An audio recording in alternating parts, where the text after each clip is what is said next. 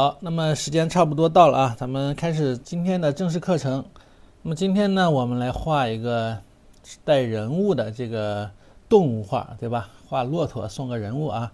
那么这个画呢，是为了调节大家一下啊，给大家调节，慢慢的啊，带着大家呢进入状态，从这个过年的氛围当中给拉回来，好吧？那么昨天那一节课画的这个清供图啊，虽然内容比较多，但其实也很简单啊，都是一些基础的这个画的这个物象，对吧？什么鱼啊、石榴啊这些东西啊，梅花呀、松树啊等等，那么是比较基础的。那么今天这一节课啊，这个是画的这个骆驼啊，主要我是想画一个动物，对吧？然后啊，也不想说刚过完年啊，画太难，所以呢，找了一张这么个，带偏写意啊，比较写意的这么一个骆驼。那么稍带着画个人物啊，因为单画一个骆驼呢，就有一点太简单了啊，太简单了，所以带了一个人物。那么这个人物估计又是大家的一个痛点，对吧？大家很多同学呢，就觉得带个人就不敢画了。那么首先我们起形啊，今天用到的是这个4尺3裁的啊，4尺3裁。我这个是用了卡纸啊，卡纸好拍照。那么基本上看看啊，这个人物啊，这个昭君他基本上是在这个纸的上方啊1/3这个条线的地方开始，对吧？那么上面呢要留出一定的空间来画这个骆驼的头部，还有天上的这个大雁啊，天上的大雁。所以我们大致你可以画的不用画太大啊，可以往下来一点也没关系啊，1/3啊，大概1/3就行。可以轻轻的起一个形啊，录上了，谢谢提醒啊，你每次可以不起啊，可以不起，起还是不起？如果不起呢，画的可能还快一点啊。如果起的话呢，可能还慢一点啊。那么这个人物呢是比较整的啊，比较外形啊是比较整的这么一个人物，所以你起形大概就画个外轮廓就差不多得了啊，差不多就行。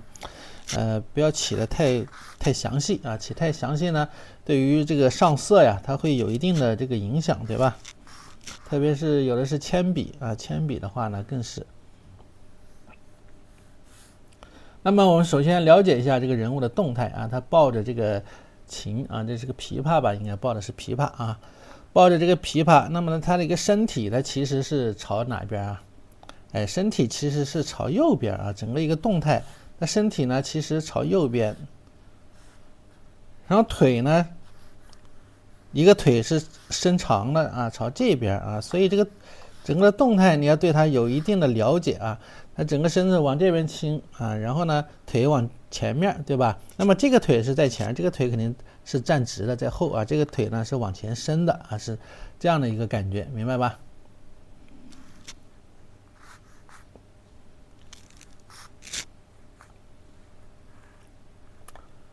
好，那么这样先分析一下，对吧？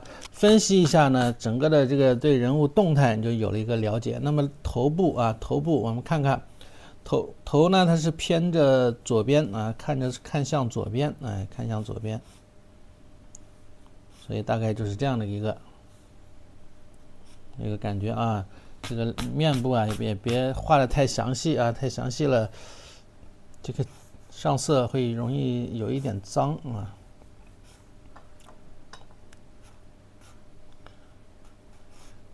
然后手上抱着一个古琴。一个琵琶不是古琴啊，然后这是这个风衣，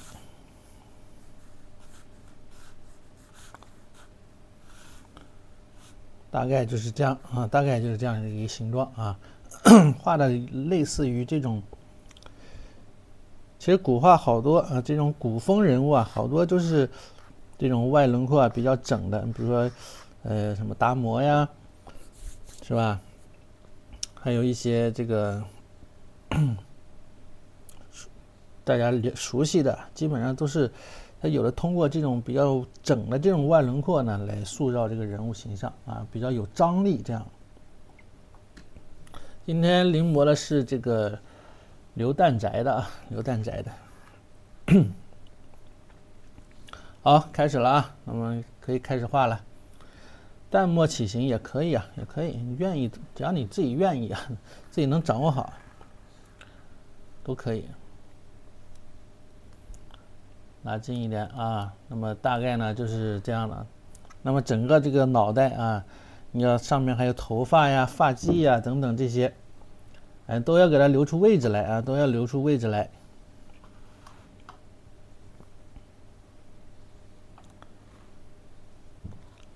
那么首先啊，我们可以直接从头部啊，从头发开始画也行啊，从它那个戴的有一个这个帽子，这是个帽子吗？是一个什么？和围脖是一样的这个毛茸茸的这个材质的啊。那么我们画的时候可以先从这儿开始。那么这个是个什么颜色呢？是一个胭脂墨啊，胭脂加墨的这么一个颜色。我们可以调一个胭脂加墨的这个颜色。如果你想让它呈现出这种毛茸茸的质感啊，有一个小诀窍啊，有一个小诀窍，可以加一点胶啊，加一点胶进去。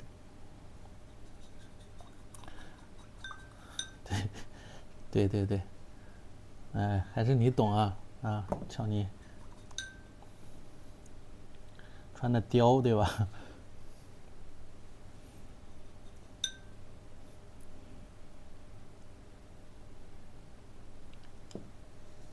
毛笔啊不要太大啊，整个呢都很小啊，这个比较小的一个范围啊，所以呢我们的毛笔啊也不要用的过大了。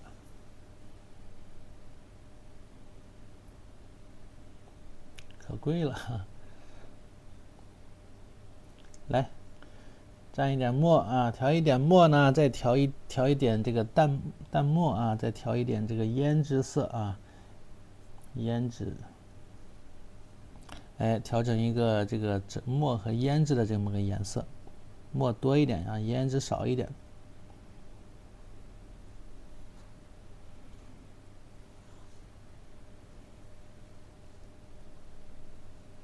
那么头身比基本上是什么？是一个1:7啊，头身比基本上是1:7啊，像这样的啊，比例一定要高准，好吧？那么首先呢，我是两笔，水头大一点啊，不要太干，水头大一点。两笔，你看它是一个侧脸，看到没有？那么它一个侧脸呢，它这个边缘啊，这个帽，它也是怎么样啊？一边大一边小啊，一边大一边小，看到没有？也是一边大一边小，就是大致这就是这样的一个感觉啊。这样毛茸茸的这个感觉它就有了，哎，对吧？有了毛茸茸的感觉啊，这样就很快就有了毛茸茸的感觉。上面呢是一个发髻，下面呢再是头发，然后呢，再把它的脸部画出来。没有加胶啊，没有加胶，我这个没有加，你可以，如果其实是可以加啊，可以加，但是你看不加也出来这个效果了，因为这个颜料里边它本身它也有胶啊，随意，可以加，但是我没加。对，像一般的染一些雪景啊，我告诉大家，如果你要画那种雪景，有的背景不是用墨染的吗？染的笔触感是很明显的，对不对？你加一点胶之后啊，它笔触感没有那么明显，而且要流血的地方呢，它就是能流的比较的精准啊。谁两头跑？猫头鹰来了。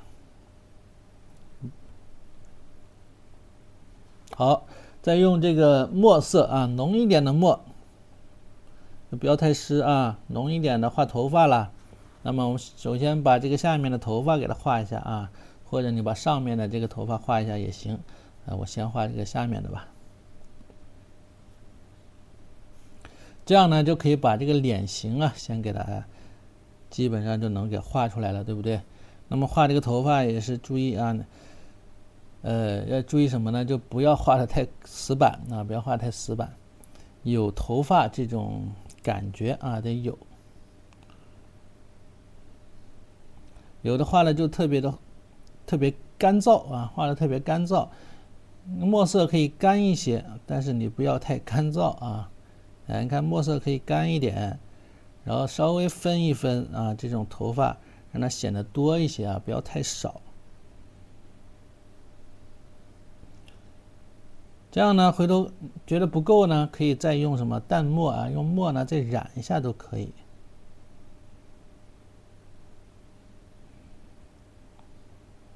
很简单啊，这种古风人物啊，这是其实是还比较简单啊。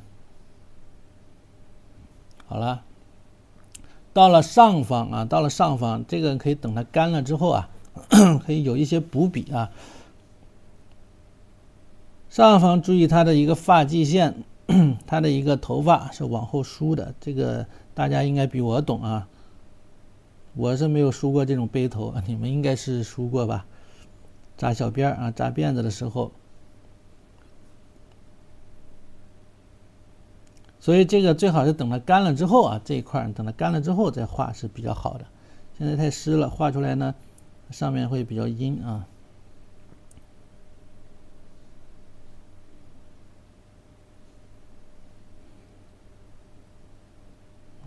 沿着这个上去啊，这样梳上去，是不是？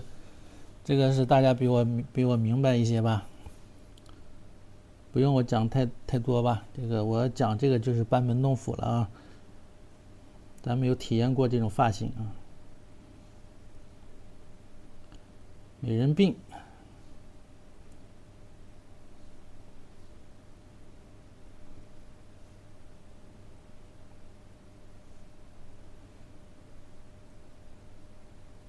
好，上面把发际线呢，把发际啊给它画一下啊。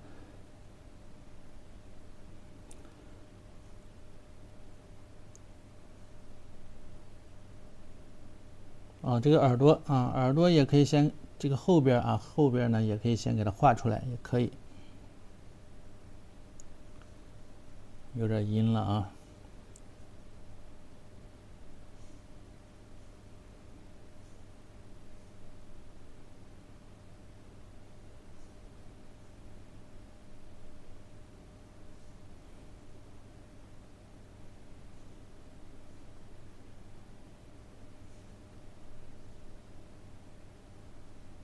像他们画的这个仕女呢，这一类的作品啊，画的这个造型感觉啊，都比较偏向于这种，类似于佛造像的这种感觉，对吧？什么观音呐这一类啊，都会比较接近一点。好，上面的发髻啊，很简单，也是几乎就2笔3笔呢就可以完成，可以湿润一些啊，这个墨色就不要太干了啊，太干了显得燥。当然边缘呢，可以像这样的稍微的带一点呢。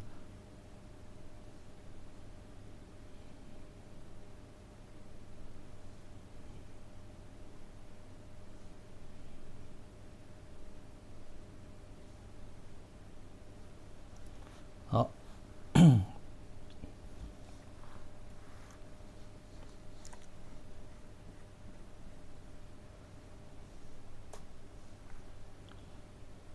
然后把毛笔弄干一些啊，一定要干一些。我们要把它的脸型啊给它画出来啊，把脸型呢先给它画出来。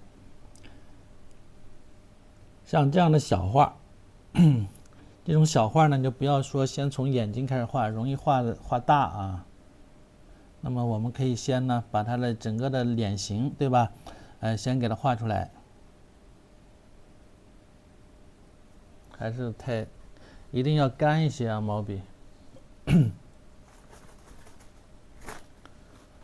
我只细擦一下啊，擦干一些。这个墨色不要太重啊，淡一点。毕竟是脸部啊，毕竟是画脸部嘛。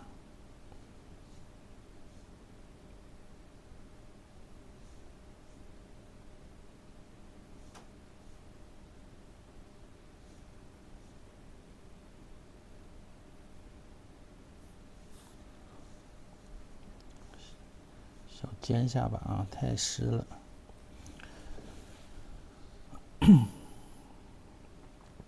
所以一会儿画五官呢是比较这么小的话啊，一定要控制好这个墨色的水分啊，要干一些。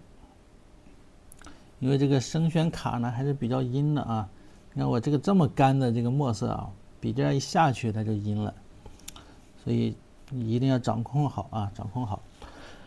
那么以防万一啊，我里边可以加一点颜色进去啊，加一点赭石色，和这个墨啊搅在一块儿，那么它就不会太阴啊，不会太阴。小帽好像还缺一块啊。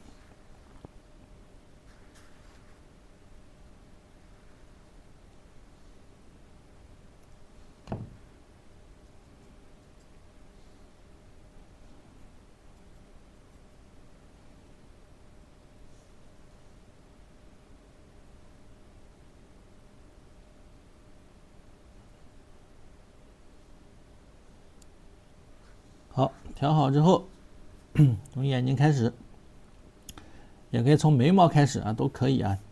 大致啊，这个三庭五眼的这个感觉啊，大致知道就行了。左边小，右边大啊，左边小，右边大，所以呢，一定要注意啊。我是不是应该换一个小一点的毛笔，比较保险呢？可以找一支小一点的毛笔啊，不要太大了。刚才这支羊毫啊有点大。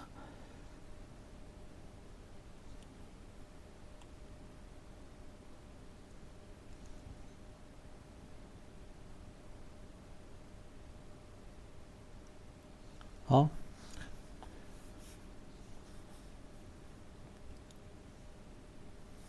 哎，基本上在耳朵这个下方这一点。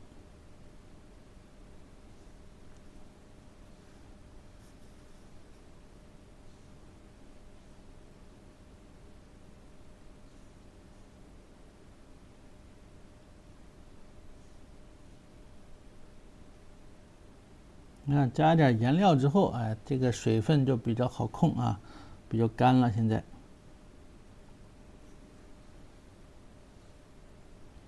有点太干了。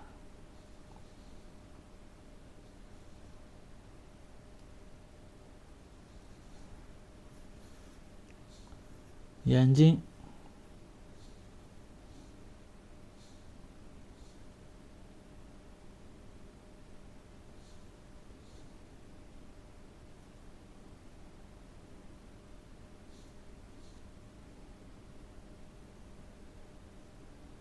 双眼皮儿。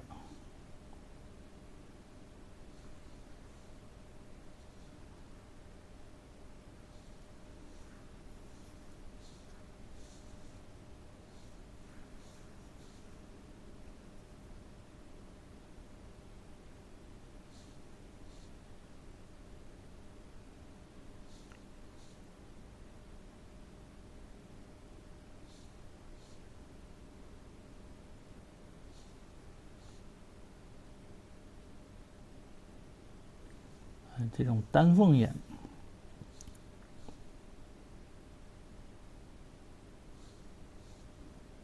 一定要注意一边大一边小。每次呢画每次画这个什么，画这个人物啊，或者画之前画那个兔子那一张啊，画那个刘基友那个兔子那一张啊，也是带一个小姑娘，对吧？哎，这个脸呢，每次也是个侧脸，对吧？每次大家画的好多同学就画的两边呢太一样大了，一样大了之后啊，这个透视就出现了问题啊，看着就比较不舒服了。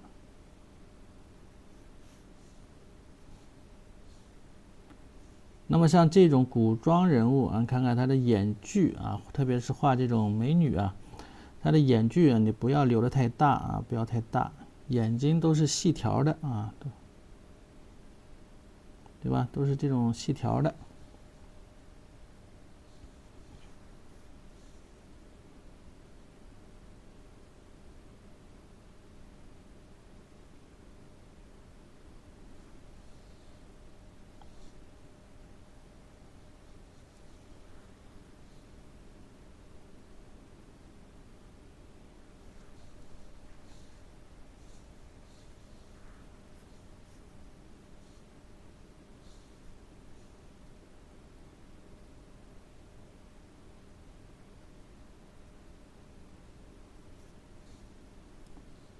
哎，然后这个它其实有个脸型啊，它这个脸型呢要给它画出来。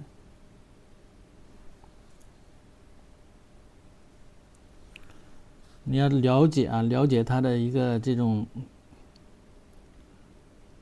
它眼角了之后，眼角它是往上去啊，然后这边颧骨，那么美女呢，这个就不要画太高，你看看它是接的比较低的啊，这下面。整个的脸型要保持这个圆润啊，有这种圆润的这种感觉，对吧？所以这个是它的一个脸型的感觉啊，要找出来。完了，这个发际啊这些地方是可以到后期可以再稍稍做一些修整啊。眼睛因为我是里边加了一些赭石色啊，所以呢重的地方。比如说这个轮廓线的地方可以加重一些，眼珠子啊里边可以稍微加2笔，显得深邃一点啊，显得深邃一点。这边也是。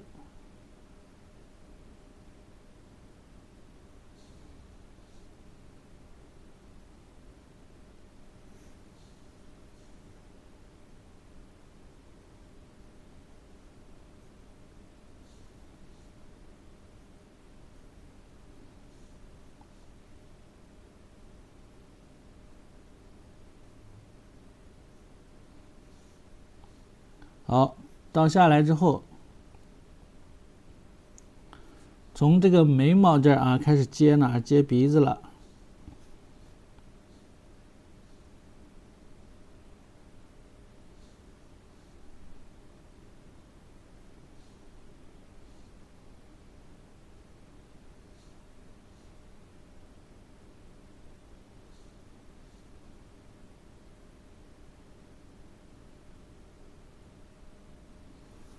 很简单啊。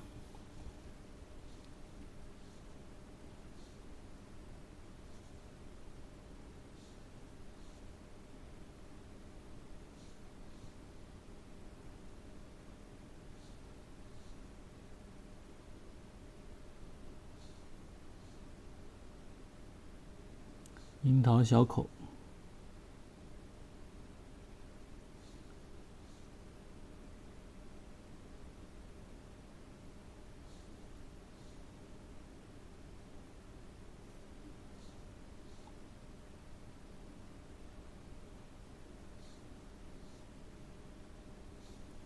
好像画胖了啊，修改一下。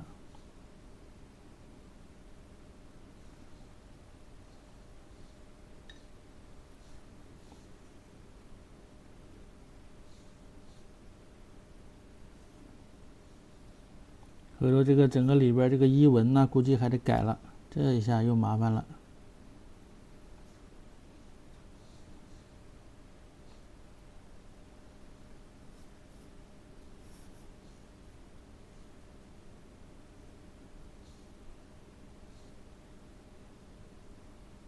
耳朵里边呢就简单一点啊，有个耳蜗呢，这还有个什么耳环啊，耳环。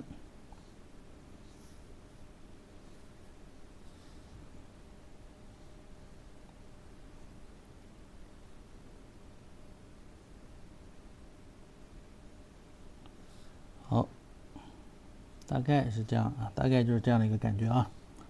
好，下面呢我们可以把里边的这个衣服啊画一画啊。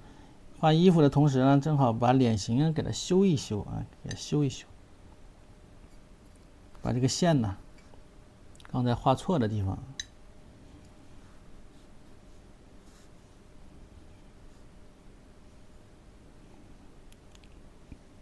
这种是一种连环画式的这种人物画，对吧？脖子啊，脖子这一块呢，你看它是这么扭过来的。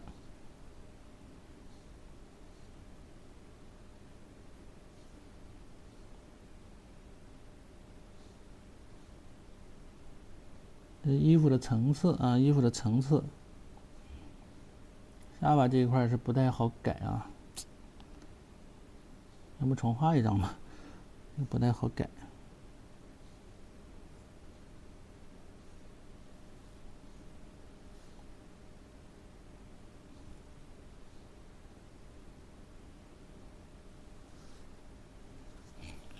一会儿看看怎么办，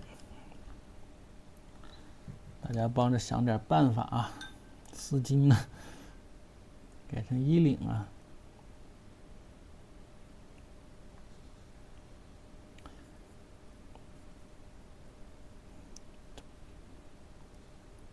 对女生的衣服也不太了解啊，这个怎么改成丝巾，改成衣领，不好改啊。来，再来调出这个颜色啊，把这个这个雕啊毛茸茸的这个感觉给它画出来，又是一个胭脂墨的一个颜色啊，胭脂墨的颜色。刚才不改有点大了，整个画的有点大了。鼻子画短了一点是吧？鼻子再长一点，然后整个大一些。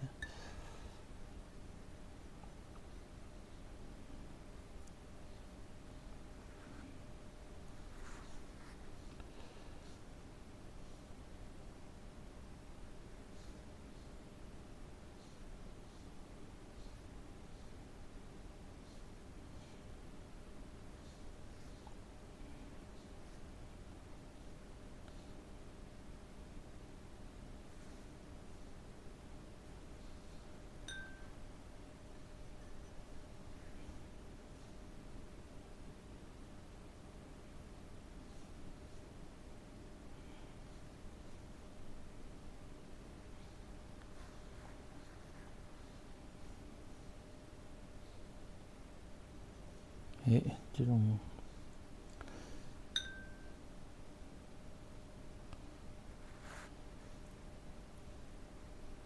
好，我们再来勾它的这些衣纹啊，勾的时候该用墨大胆的呢，稍微大胆一些。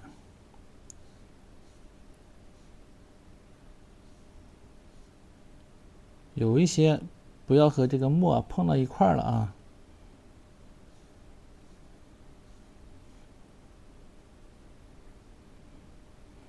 尽量不要碰一起，碰一起就比较麻烦一些，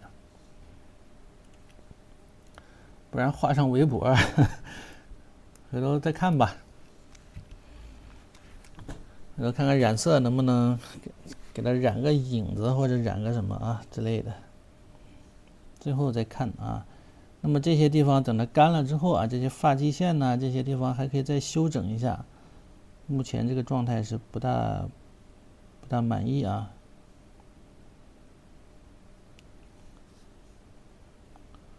一会儿用这个可以用重墨啊，再勾一勾，用淡墨呢再染一染，让它有这种头发的光泽度啊，得有这种头发的光泽感。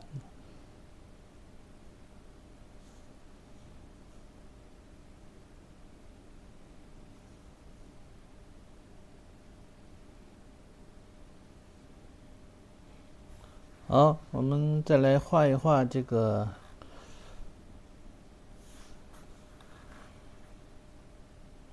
衣服啊，衣纹。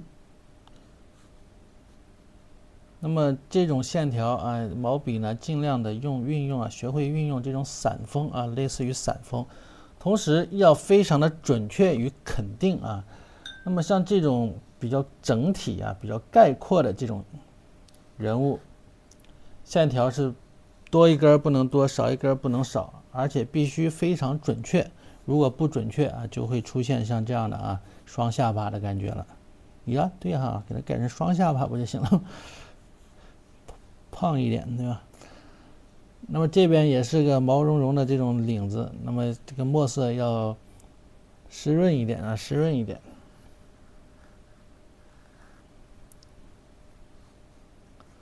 我们先把这个整体的这个感觉先给它画出来，好吧？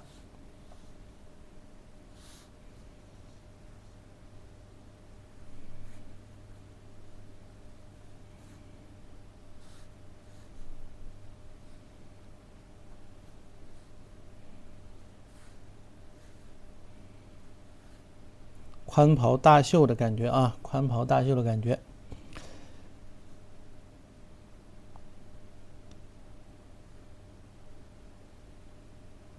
肩膀呢不要画的太宽呐，窄一点啊，稍微窄一点，不要画的过宽，明白吧？那么它其实是从这儿这么下来的嘛。手和琴呢，先不管它啊，手和琴呢，先就不管它了。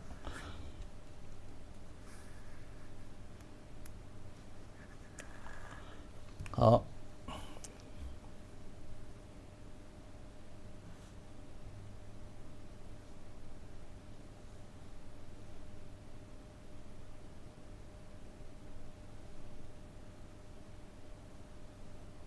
看看这一块啊，这个手呢是往里边啊，藏在里边，抱着，把这个琴呢是抱在这个怀里边啊。那么这个是它的一个转折的地方啊，注意这几根衣纹，它的一个穿插啊与组合。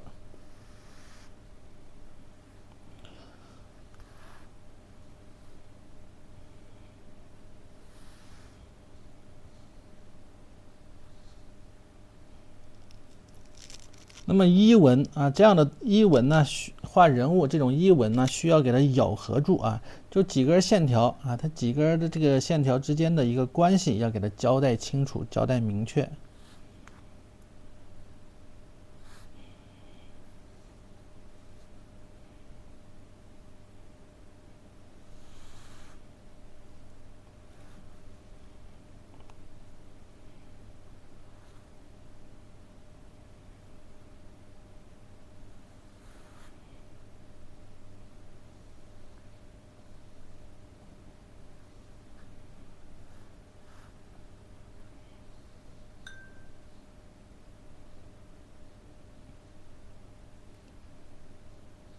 好，底下这一块是这个裙摆啊，裙摆这块呢，我们也要把它交代清楚啊。同时，你可以用这个淡淡的这个墨啊，淡墨，墨色淡一些啊，水头大一点，墨淡一点。这一块都是这个毛领啊，毛茸茸的，对吧？你给它画出来。同时这边你看，它还是有一点这种转折呀、起伏啊这种感觉啊。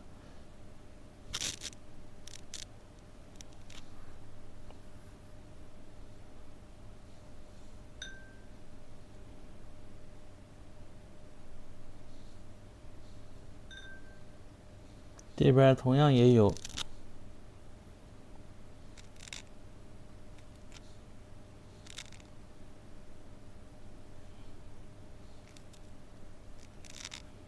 面积还得大一点啊，把这个空啊不要留得太大，所以呢面积可以大一些。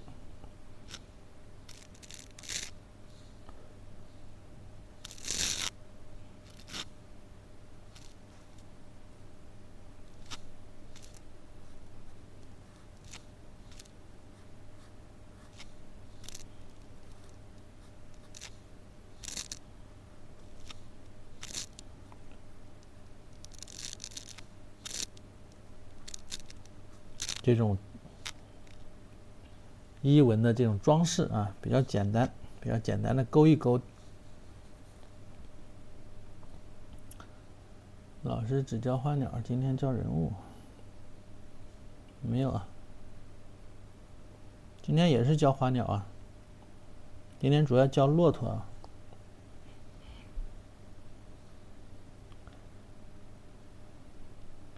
里边这种就勾的时候啊，注意这种线条的流畅性啊。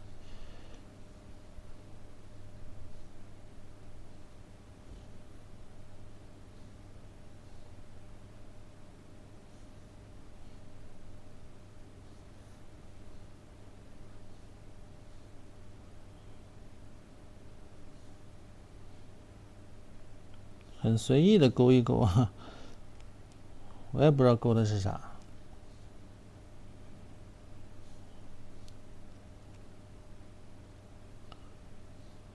反正就是装饰一下嘛，装饰一下。好，再来把古琴画一画啊，把这个纤纤玉手得给它画出来，手不要画大了啊，小手。那很快啊，这不到这半小时啊，40分钟，差不多就画完了，对吧？这个人物连勾带染呢，估计也就1小时吧。然后剩下1小时画骆驼。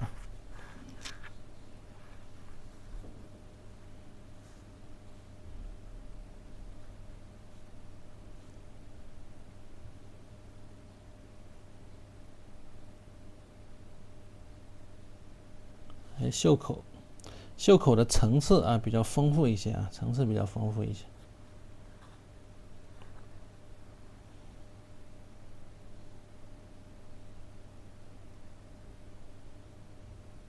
文强老师4530人，我的妈呀，这么多人吗？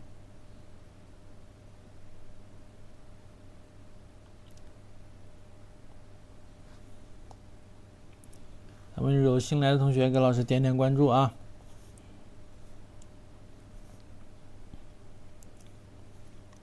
希望老师有朝一日也能4500多少人呢？30人是吧？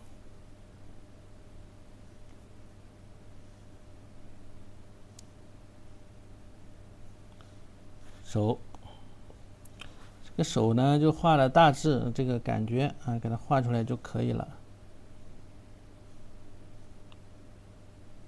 都像这种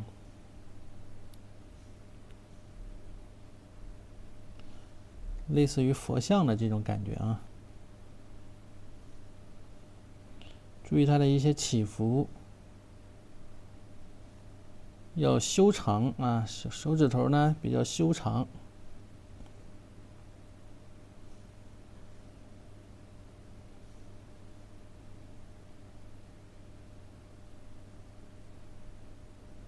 一节一节的啊，放大一点吧，放大一点啊。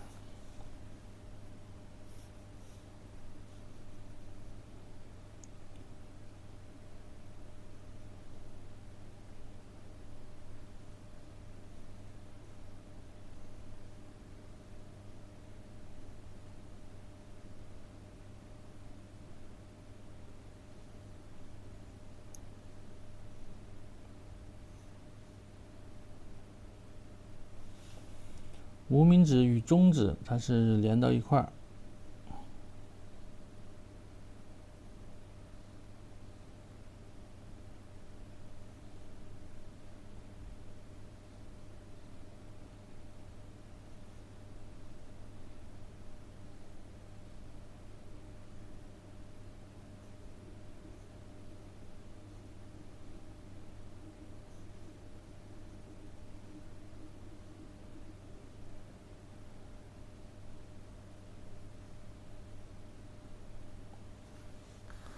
好，怀抱，手里抱这个琴啊。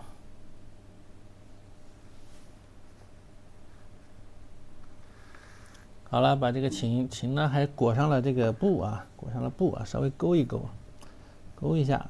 勾的时候就注意这种线条的这种顿挫啊，起伏顿挫要注意啊。这些呢就是主要是体现一些，其实就体现这个线条啊，线条的这种韵律美啊。那么画的时候，有的同学呢就这个线呢就比较平啊，用的比较平，就没有不敢摁下去。你看笔尖一定得压下去，看到没有？比较阴的话呢，行笔稍微快一点；如果比较干了呢，我们行笔慢一点。同时这一笔粗，这笔细，同时能表现出这个琴的一个厚度，明白吧？啊，一个厚度的感觉就出来了。然后呢，再来啊，很随意的啊，很随意的，它这个布条的这个。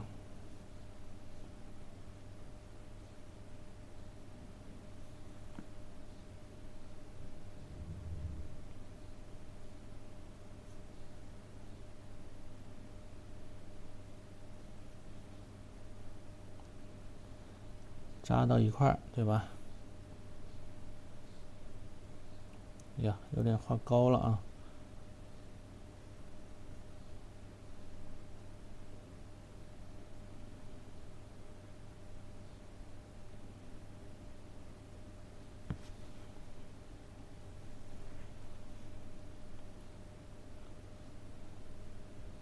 琴头，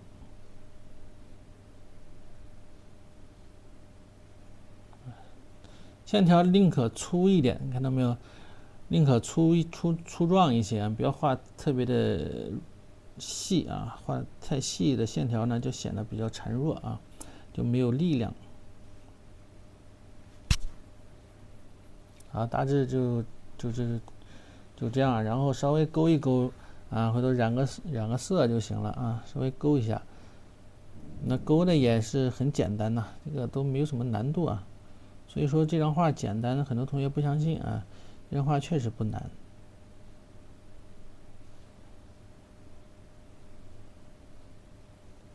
调节一下，找感觉。唯一比较难的可能就是这个人物的五官的刻画啊，然后形体的这个把握上，造型不准的同学呢，可能觉得会比较难一些。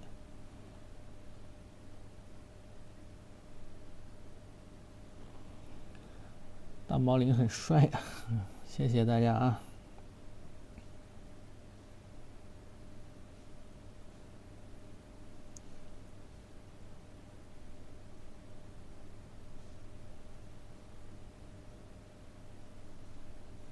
这个图呢，原图发给大家了啊，还相对来说是比较清晰的啊，大家就看着这个原图啊，自己来勾一下这个译文啊，别老看着我的视频，在画，一定要看图啊，明白吧？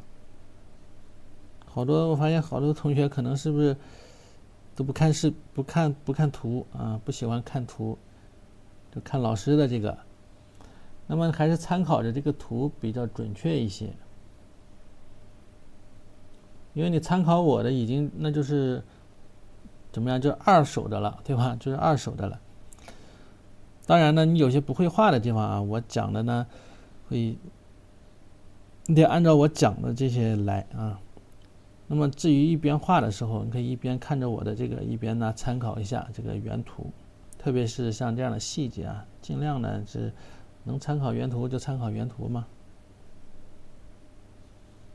毕竟我也是照着他的画的，哎，别太多了啊，我也别整太多，太麻烦。一些主要的这个里边呢，把这个稍微墨色重一点啊，墨色同样要有轻重、虚实轻重之分。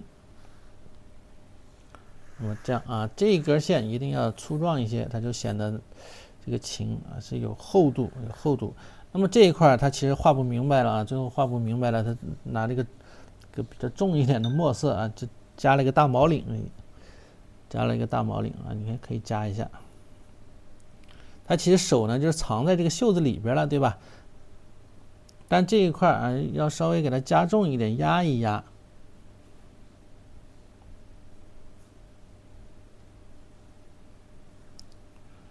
趁着这个也没干啊，湿的时候加一下，为了强调一下这块的这种，它是一个暗面嘛，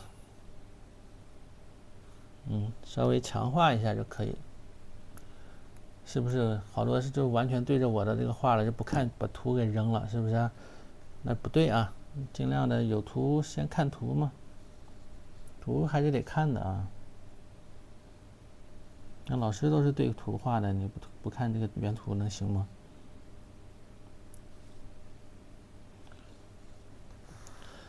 虽然你们可能感觉是不是老师画太好了，对吧？但是图也得看啊，图该看还得看。好，那么这个人物呢就很简单的，暂时呢我们就先这样啊，先不要管它了，把骆驼呢画一画，等它稍干一干呢，再染个颜色。这个骆驼一副没睡醒的样子啊，一脸懵懵的感觉。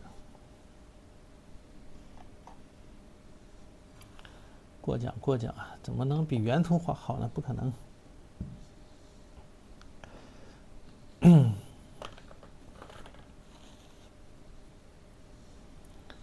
好，骆驼呢，其实这个写意的骆驼比较简单啊，你只要注意到它的这个头，还有2个驼峰的这个整个的动态的感觉就行了。那么脑袋呢还比较简单啊，画的也比较简单。脑袋呀，稍微比它的这个脑袋啊，在它的脑袋的顶上面啊，嘴巴呢正好是和这个发髻啊几乎是在一条线上啊即可。把控好这个距离啊，要把控好这个距离。你可以先直接点身上的毛发，再来勾一下这个骆驼的驼峰啊，这些这个五官呢、头啊也可以啊。那这样画呢，它会显得整体一些啊。调一个淡墨啊，调一个淡墨，墨色不要太重，淡一点。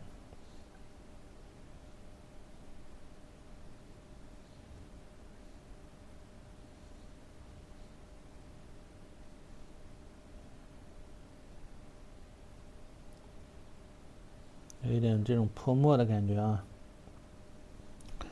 看准位置啊，首先从这个头部这个头顶上，像带了一朵花似的啊，像带了一朵花一样的这个地方来。上面还得留出一些这个大雁的位置啊，大雁的位置要给它留出来。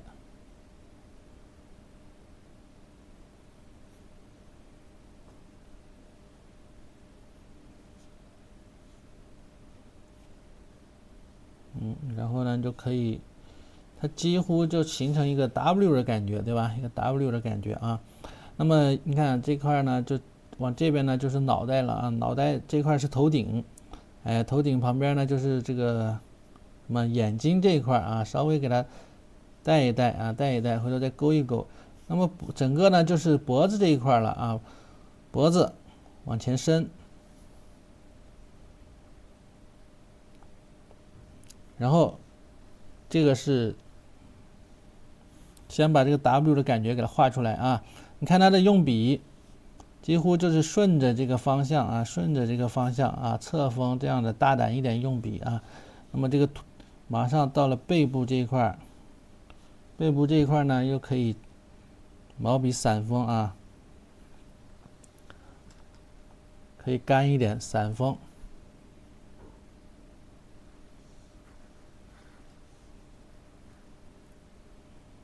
一定要散，散锋它画出来看比较自然啊，比较自然。如果太湿啊，不散的话呢，它画出来比较这个感觉比较僵硬一些啊。然后到上面去了之后呢，你看看就到了驼峰这一块了啊。驼峰它有一个稍稍有一点朝向的感觉啊，稍稍有一点朝向，是吧？有一点朝向啊，你可以先整体啊用这个墨色呢给画出来。好，到后面第2个小的驼峰啊，小的驼峰，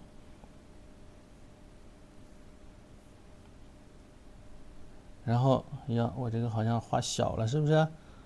骆驼画远了啊，画小了，小一点就小，小一点就小一点吧。然后再加一点点重墨啊，像这样的地方呢是可以趁湿的时候啊，可以稍微加一下，类似于这种泼墨的感觉了啊。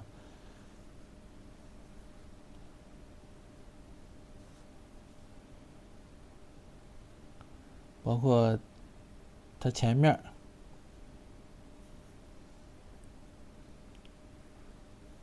脖子这一块的这个长发啊，散锋啊，侧面散锋。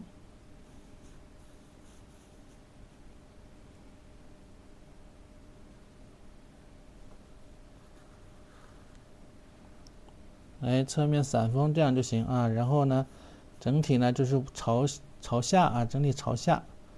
有些地方可以用这个墨色稍微破一下啊，皴擦一下。整体就朝下。应该先画前面这个小骆驼，好像是顺序没整对啊。你也可以先画下面小骆驼啊。那么这个肚子这一块啊，肚子部分呢就是一个墨色啊，淡淡的墨色了。比较淡的一点墨色啊，甚至可以加一些什么，加一点3绿啊，这样的颜色进去也是可以的。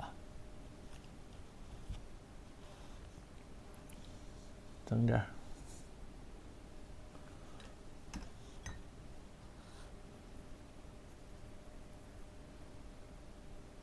调一点点淡淡的3绿进去啊，这种灰灰的这种感觉。那么像这样的这个，其实好几个画家画这一类的题材画的都挺好，包括一些咱们一些现代的画家也有很多画的挺不错的。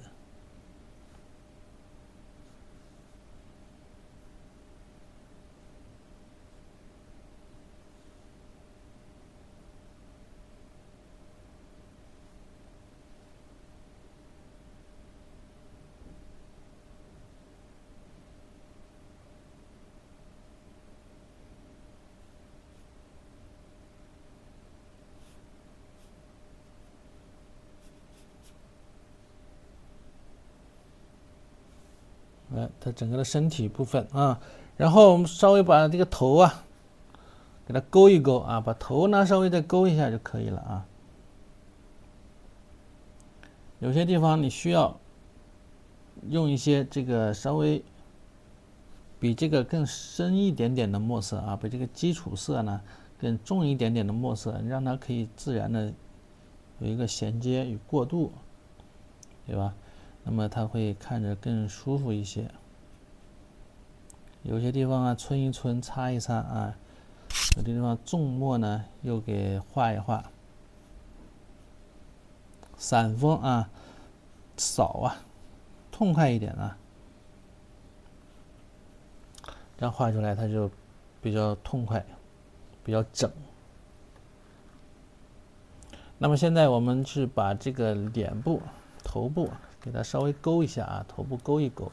那么头部勾的时候呢，也是啊，不用太紧张啊，这个放松勾，千万不要用那个什么，中锋啊，这个就不要用中锋了，你就用散锋来勾啊，散锋，类似于这样的啊，当然不能散那么厉害啊，墨色呢稍微干一些。散锋啊，干一点，看着啊。首先画一下外轮廓，对吧？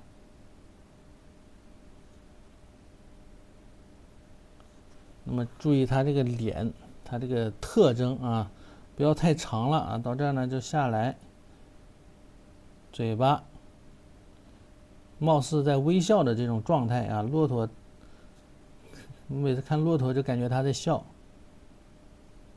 是吧？这个头不就大概就这样了吗？然后鼻孔，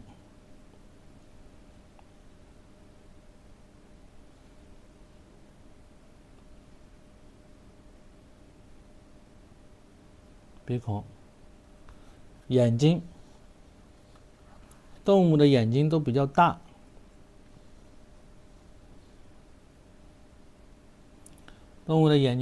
啊，你看。先把这一圈啊给它画出来啊，然后眼睛呢是在里边啊，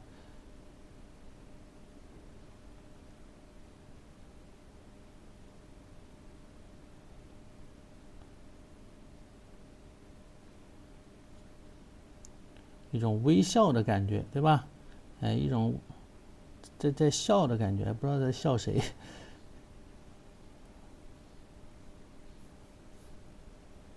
哎呦，这一块啊，这个红的这个好像忘了留这个空间了啊，忘了留空间了。红绳。今天的案例有回放啊，每天的案例都有回放啊。然后这个耳朵啊，你看都是尽量都用这种散锋啊，干枯的这种用笔啊，散锋。你不要怕画阴了啊，不要怕阴啊，阴了不可怕。得恰到好处才行。然后呢，它这个毛发，你看稍微它又批笔撕了几笔啊，感觉撕不撕都可以啊。撕的时候要趁湿了啊，趁湿了撕，像戴个帽子似的啊，戴个毛茸茸的帽子的感觉啊，就是这样，那不就行了吗？然后呢，把这个叫什么？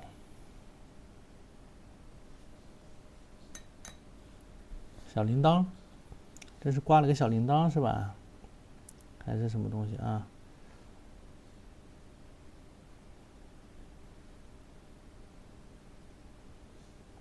我也不知道。去那个敦煌啊，去敦煌那边鸣沙山那边呢，都会有那个骆驼，好多骆驼那一块啊，都可以骑骆驼。那会儿我们去西北写生啊，我就那大西北那真是去了之后就有那个《大话西游》的那个感觉，特别好。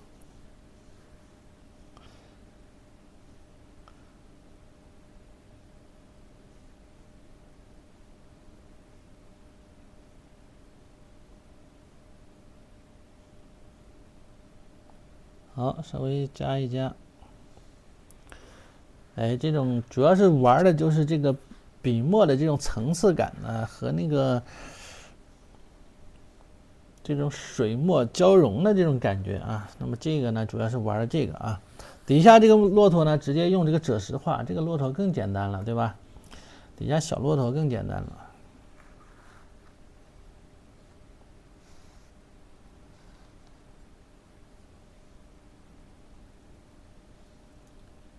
对啊，西北去了之后，就有一种悲壮的感觉啊。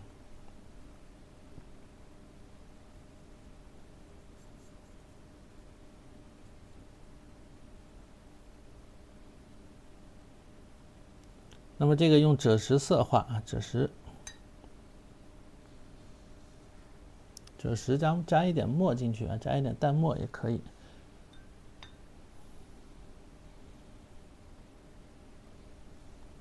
对，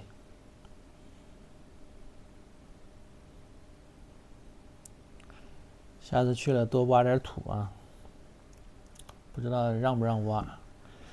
那边的土也很好，都可以拿来当做这个颜料啊，当做颜料用。那么这个骆驼呢，我们就可以从它的这个，它头基本上在这儿啊，头在这儿，从它的这个脖子部分开始画吧，脖子部分。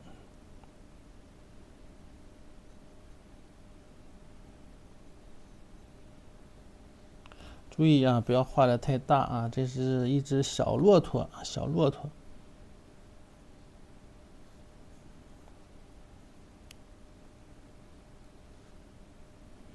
注意用笔的这种连贯性啊，就像，这个李苦禅呢，他画的这个，他画鱼鹰啊，画那些老鹰啊啥的啊，他的用笔呢是比较连贯的，注意用笔大写意的这种连贯性。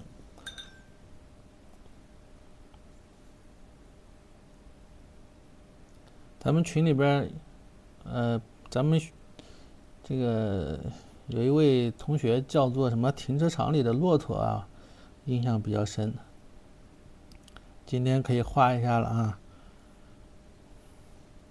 画一下沙漠里的骆驼。哎，注意这个腿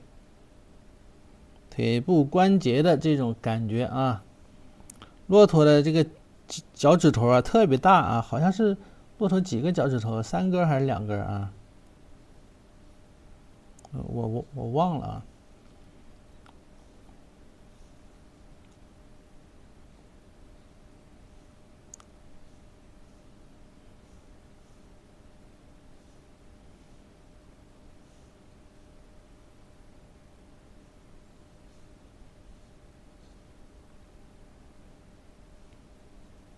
好，那么它的一个身体呢，其实是我们稍微概括一下。那么整个这一块呢，就是它的一个腹部，这个脖子啊，脖子部分。那么到这一块是前腿，对吧？前腿，然后前腿这一块呢，就是什么？就是它的一个腹部啊，一个腹部，它是这样一个腹部的感觉。上面呢2个点是什么？驼峰啊，2个点是驼峰。先别画了，驼峰先别画了。它其实就是这样的嘛。然后脑袋啊，脑袋在上方，然后臀部啊以及后腿是这样的啊。它收的比较窄，收的比较窄，就和我们之前画过的梅花鹿一样。有一只这个小鹿，还记得吧？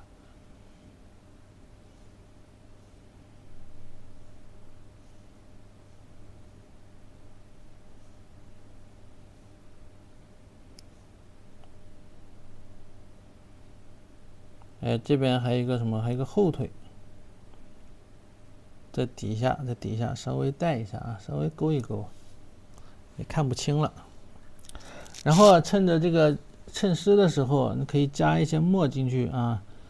它有一些地方不是用了这种赭墨吗？有的地方调一些赭石，哎，给笔尖调一点重一点的赭石，还能笔尖在调完赭石之后蘸点墨啊，把这有些地方稍微给提一提，看到没有？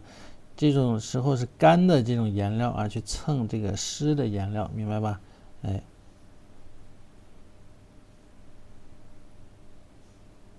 还有些呢，可以稍微干了之后，稍微用再厚一点的这个颜色啊，去蹭一下，产生这种反差。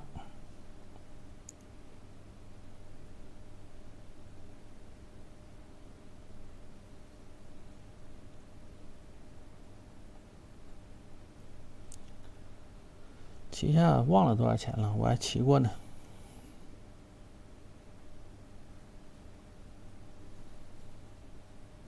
哎，骆驼是真高啊，骆驼太高了，骑在上面还有点害怕呢。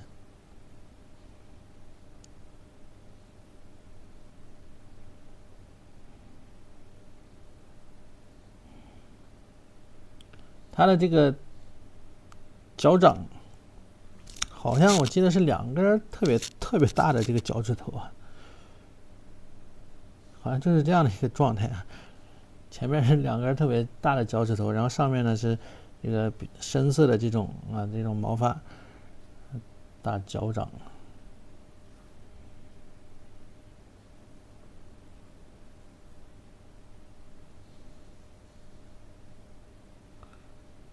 是2个吗？不是2个吗？我感觉是2个，是2个3个。然后它脚后跟比较窄，脚趾头比较大。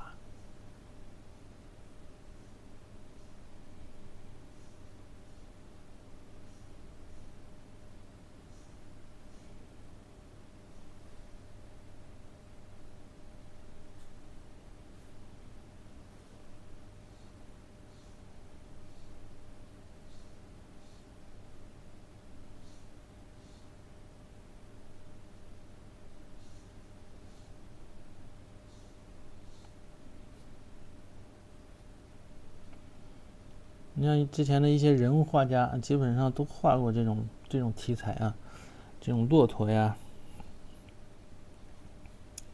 以前那个，比如黄胄先生，对吧？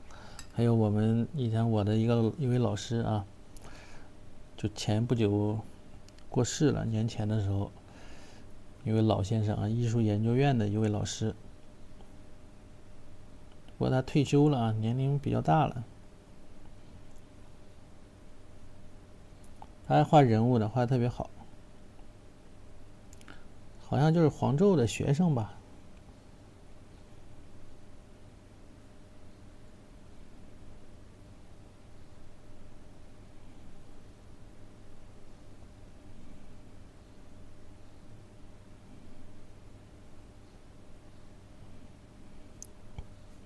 啊，是叶浅予的学生，好像是。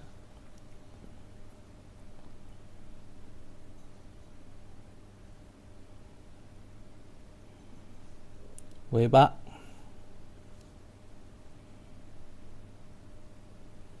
感觉像牛尾巴似的啊。好，这边呢稍微蹭一蹭啊，这边就看不看不太清楚了啊，它与地面呢这种混为一谈了。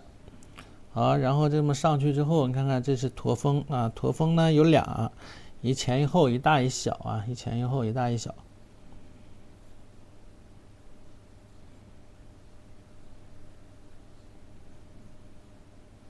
前面这个可以大一点啊，后面一个呢小一点，给它有一个遮挡。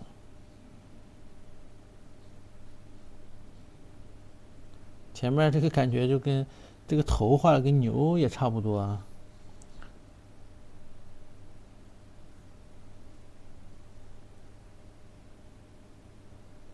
对对，杜兹林，对呀，杜兹林老先生啊，我们以前的老师，画人物画的，画特别好。他也画过很多这种骆驼啊这一类的题材啊。他儿子也是我们学校老师，他儿子是教设计的。现在感觉也快退休了啊，估计也快退休了。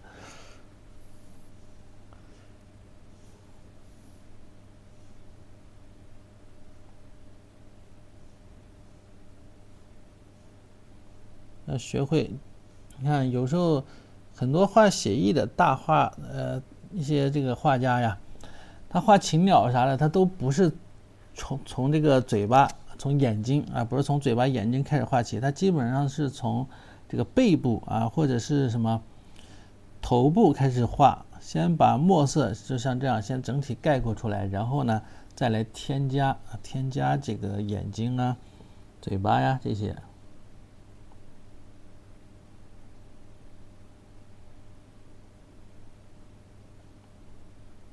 骆驼的性格很温顺隐忍啊。所以它这个里边能储存这个食物储存的比较久嘛。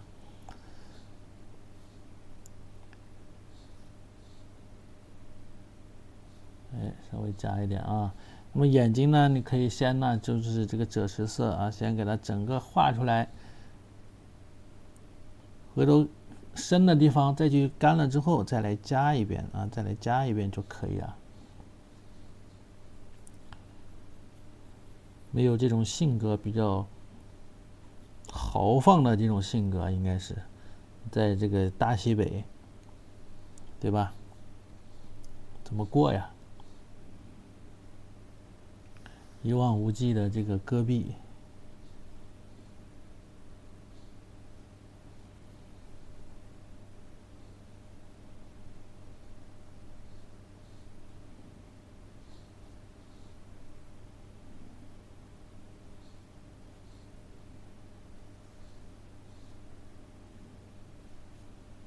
注意散风的运用啊！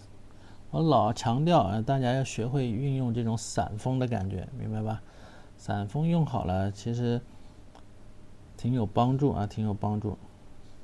有些地方，其他地方干了之后啊，再蹭蹭啊，蹭蹭干墨呀，蹭蹭这些啊，蹭的让它丰富一点啊，就行。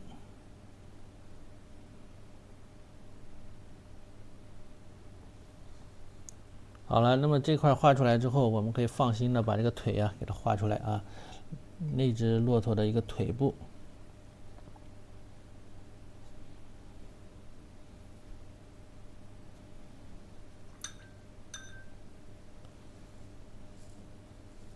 淡墨，我也在月牙泉骑过骆驼。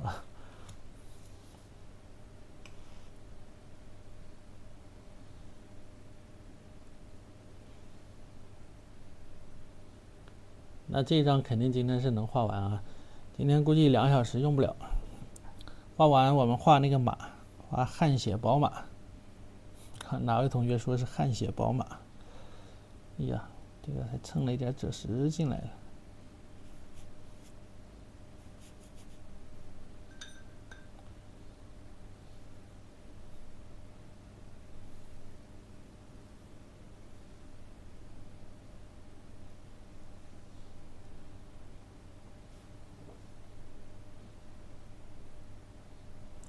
说的是吃醋啊。啊，忘喝水了是吧？这个环节呢已经是忘了啊，已经是过个年给过忘了。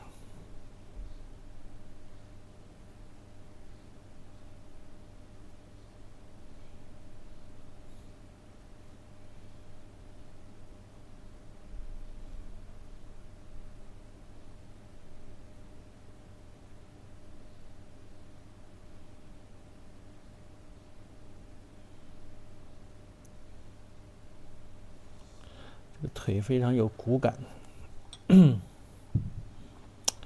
特别好。小骆驼笑眯眯的，任劳任怨呢。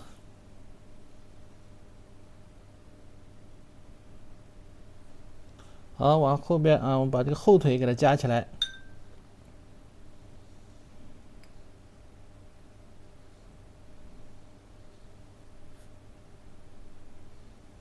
这个毛笔已经弄上赭石了，洗都洗不掉了。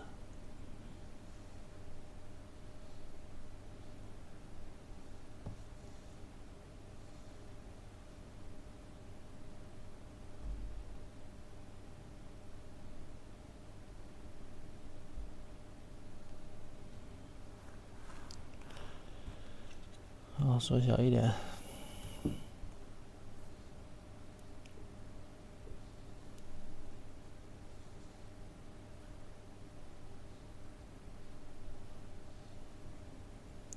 画的时候注意这种古法用笔啊，就是用笔像写字一样，不要害怕把毛笔压下去。很多同学毛笔都压不下去。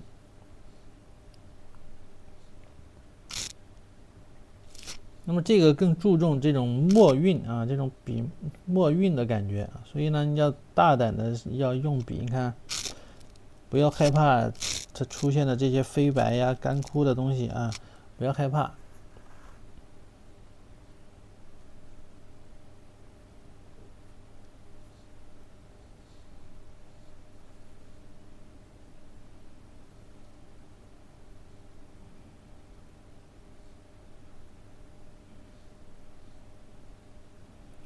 它这种骨骼感，你必须得要用这种书写性啊，毛笔该摁下去的地方呢摁下去啊，该提起来的地方提起来，那么它才能够表现出它的这种骨骼的感觉。它骨头是非常大的啊，像这个骆驼的骨骼啊、骨架呀。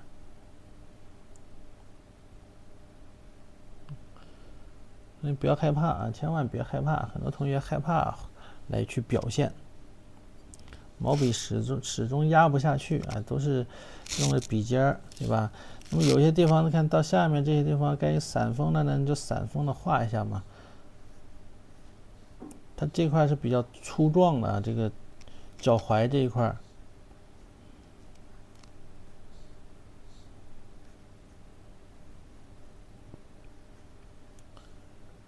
啊，虽然是2个指头，但一点都不弱啊，明白吧？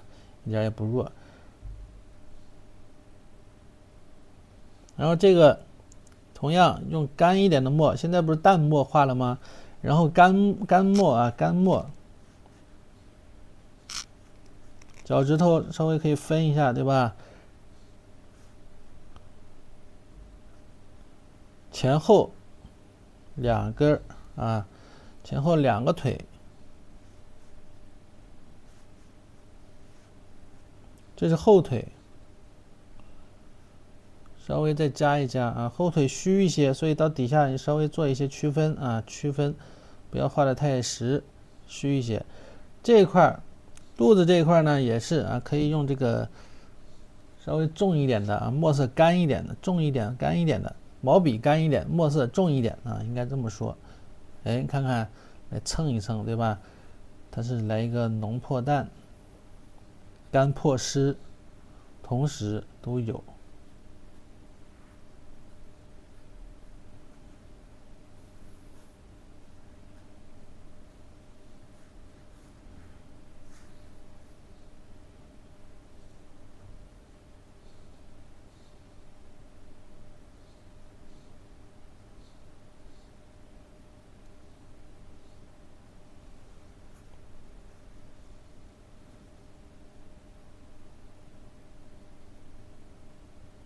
有点塌下去了啊，不要让它塌下去了，这块再给它提起来一点，提起来一点。然后把地面呢，它是就比较草率了啊，地面它运用到了一些素墨啊，其实它是有素墨在里边的。这种素墨呢，它画这种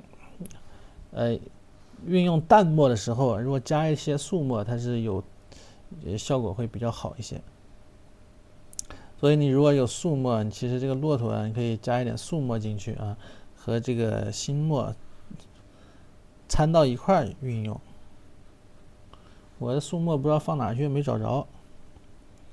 我说的素墨是专门的素墨，不是说你昨天晚上用的素墨或者前天的素墨啊，前天的墨，当然也可以，但是没有那种专门的素墨好使。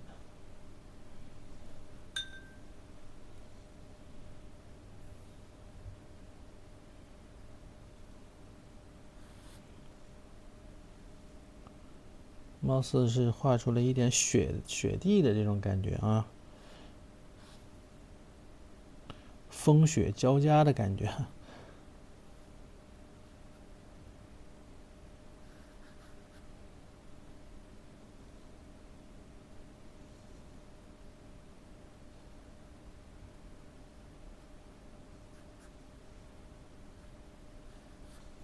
村一村，擦一擦。眼睛这块你可以现在如果干差不多了，可以用重一点的墨，浓一点、干一点的墨色，把眼睛给它画一下。眼睛可以用浓一点、干一点的墨色啊。这个还没有完全干，等它完全干了再画比较好一些啊。等它完全干了再画。现在没干呢，它还是毛茸茸的这种感觉啊。干了之后稍微勾一下，它有这种眯着眼儿啊，眯着眼儿的这种感觉，对吧？鼻孔，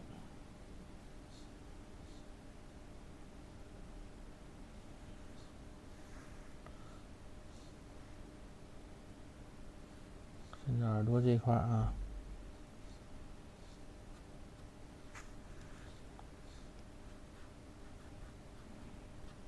重墨皴擦一下，就不要太干净，就是让它多一点墨韵。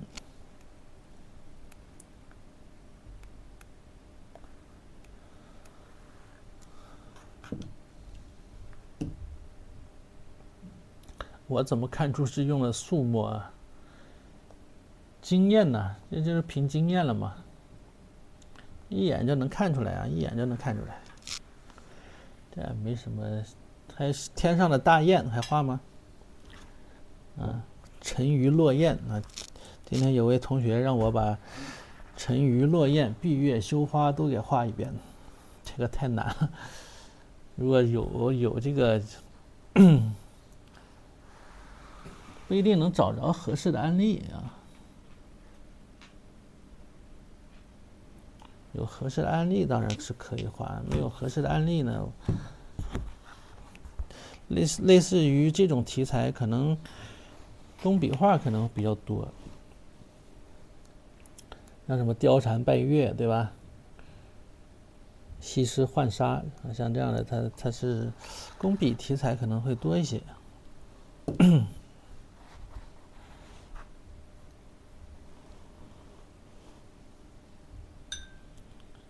像这种大雁，这种雁呢，你可以加一点胶。我看我的胶，我这胶性不知道大不大啊，试一下吧。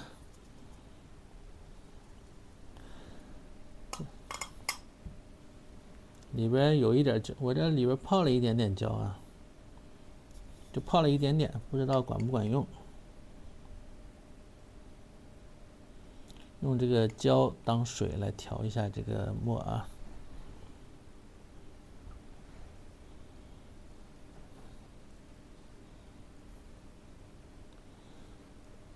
效果并不明显，好像。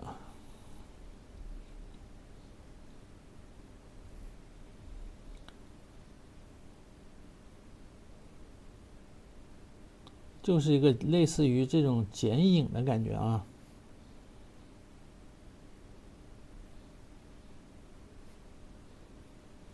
是吧？类似于剪影。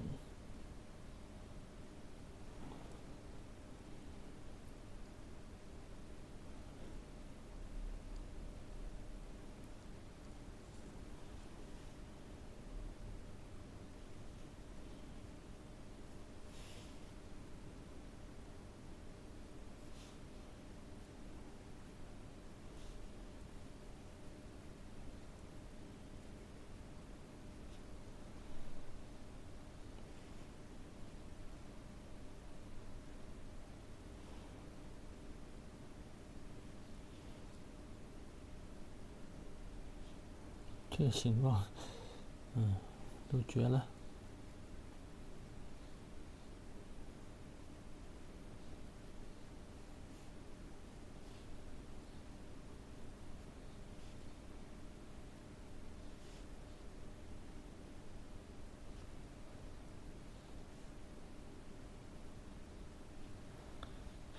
有大有小啊，得有大有小。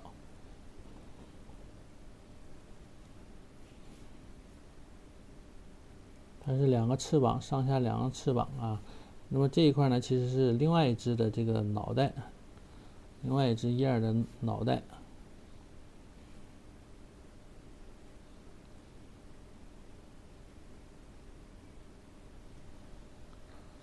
哎，2只，再来。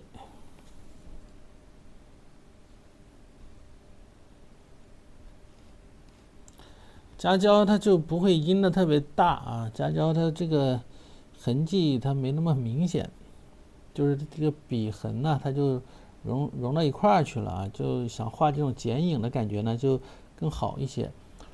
如果不夹胶，你看一笔和一笔中间这个水印不是很大吗？加了胶呢，它就不会有这明显的水印。所以说我为什么说画雪景啊，涂那个背景的时候可以加胶呢？这样你涂的就会显得比较匀一些嘛。你们画过雪景吗？如果画过雪景啊，你们用墨色画的时候，是不是感觉涂出来这种笔痕特别明显呢？那么你如果往里加一点胶，它就会好很多。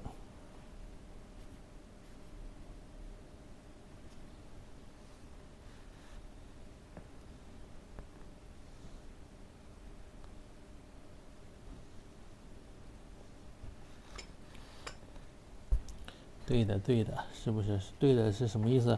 是画过雪景有笔痕，还是说加了胶，没有笔痕？你试过？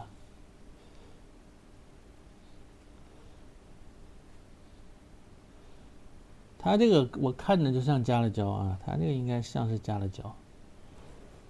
你看这个燕子，这个动态还好看了啊，随便抹了2笔。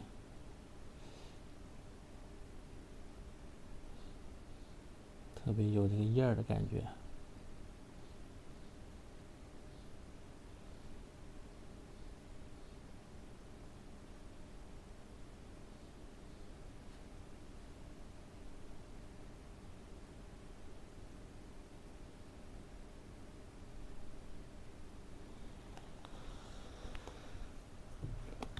沉鱼落雁，这燕子也没落下来。好，染一下颜色。这个骆驼它头上、这个脖上戴的这个红色的这个铃铛啊，这铃铛这块挂的都是小铃铛啊。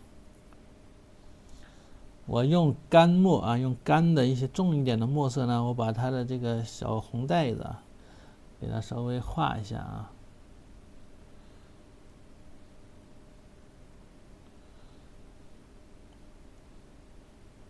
我得给它带上去，不然没有颜色。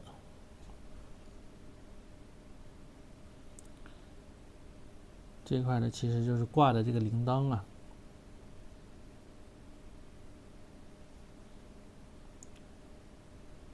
一圈一个圆圈一个圆圈的啊，挂的是这个小铃铛。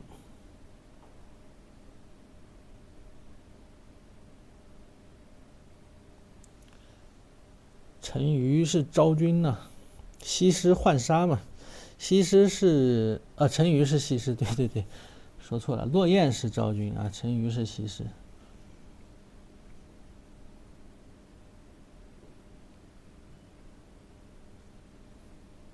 貂蝉是闭月，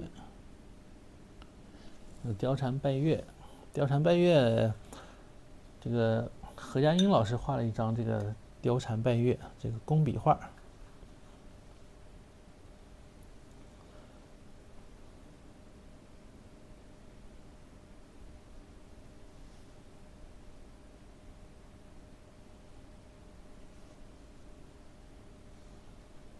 绣花就是杨贵妃嘛，杨玉环。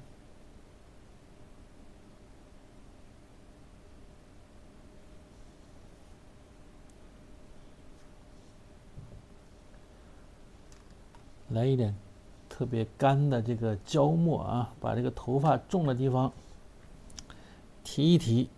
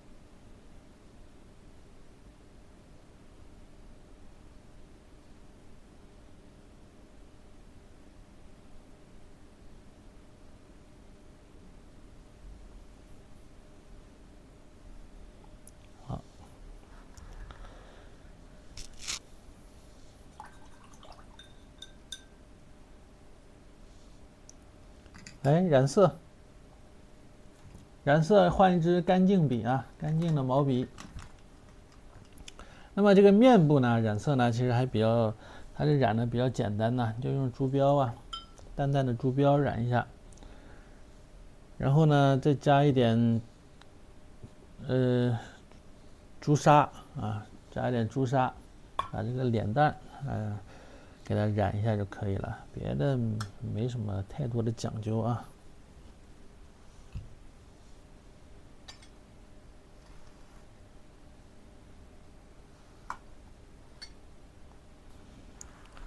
很简单的啊，画胖了，整体画胖了。本来原画这个画的也偏胖啊。朱标，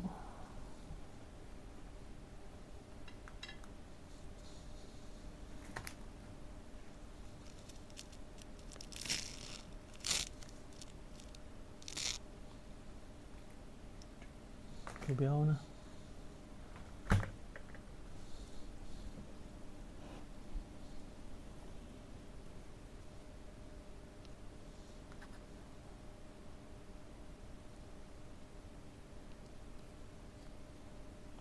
就这个双下巴没弄好啊，今天的败笔。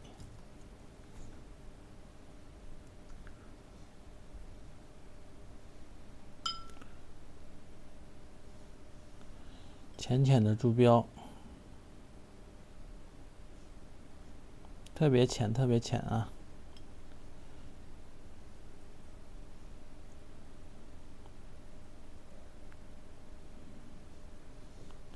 先用手做个实验吧。哎，看淡淡的，对吧？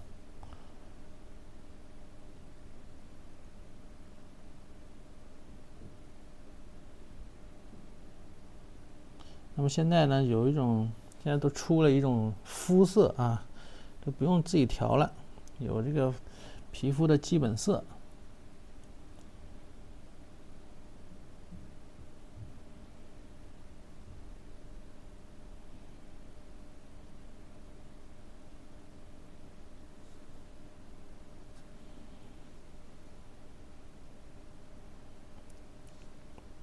再用这个朱砂呀，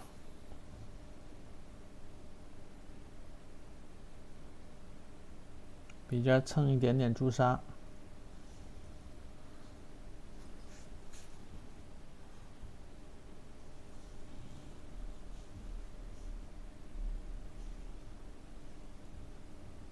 呀，红了！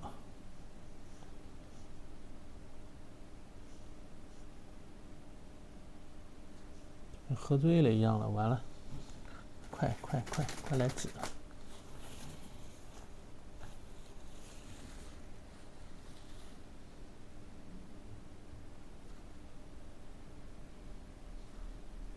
蘸多了。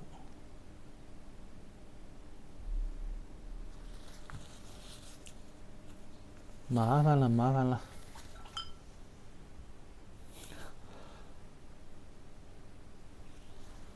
哎呦！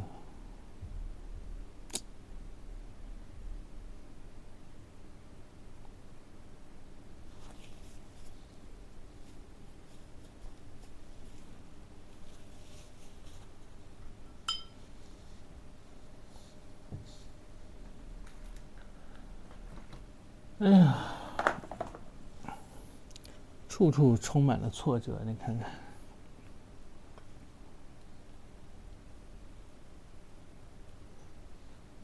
还要送一张吗？赶紧弄破蛋。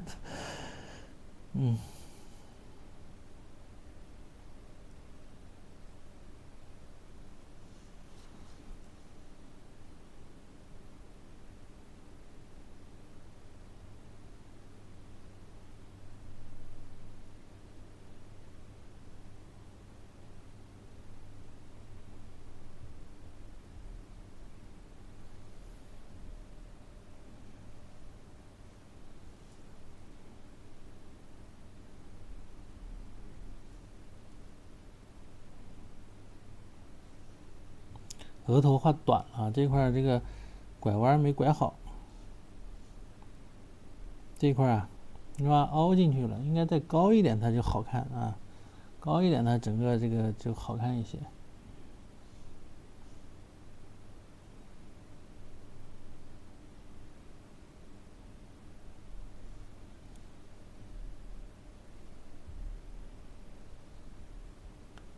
对，我现在用太白，淡淡的太白呢，稍微给它盖一盖啊，遮一遮。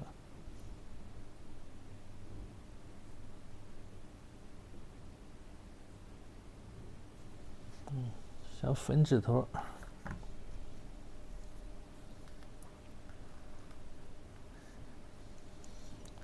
行吧，等它干了之后再来染嘴唇啊。那么这个衣服啊。衣服这个红，我们先用这个曙红，先用曙红打个底，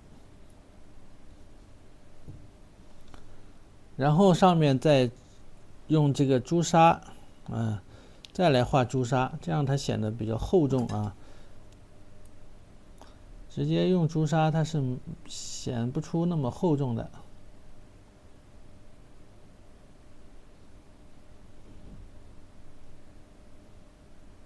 翻车了。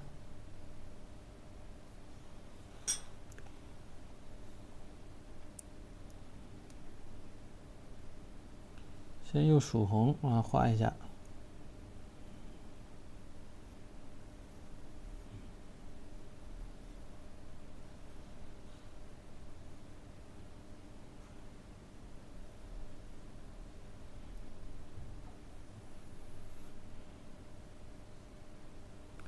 我这是曙红吗？是曙红。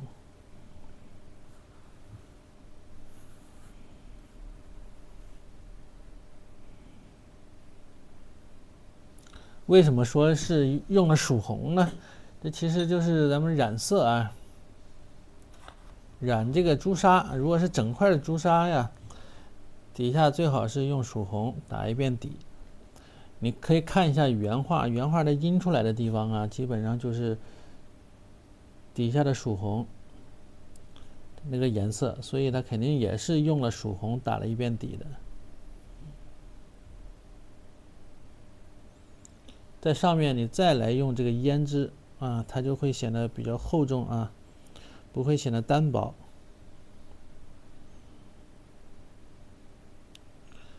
再来用朱砂，它就会显得厚重一些。像什么朱砂呀，这一类啊，它都属于什么？属于矿物色啊。矿物色通常都需要其他的颜色做一个反衬，做衬托一下。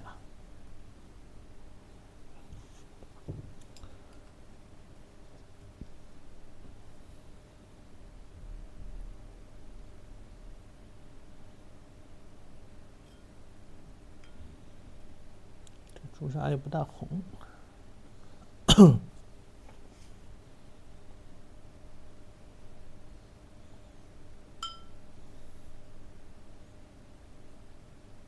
再来调朱砂啊，再用朱砂色。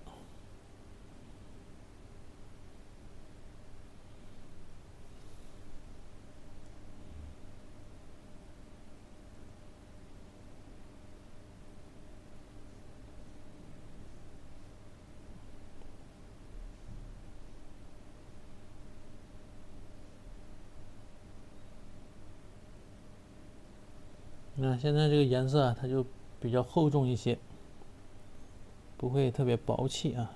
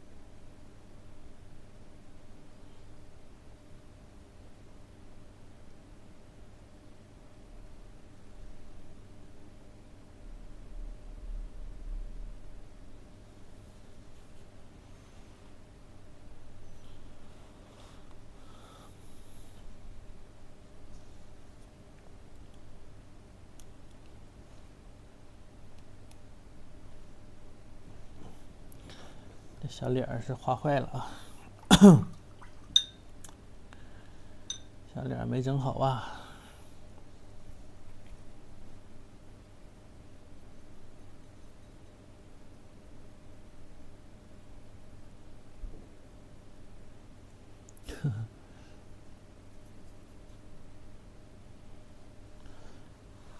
一不小心就翻车。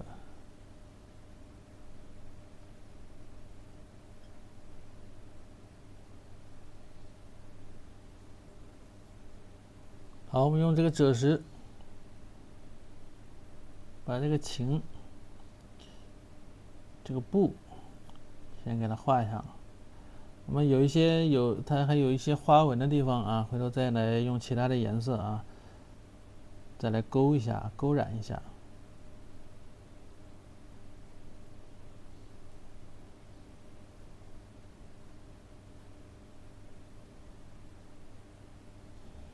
比如说有的红的地方啊，可以用曙红啊，或者朱砂呀。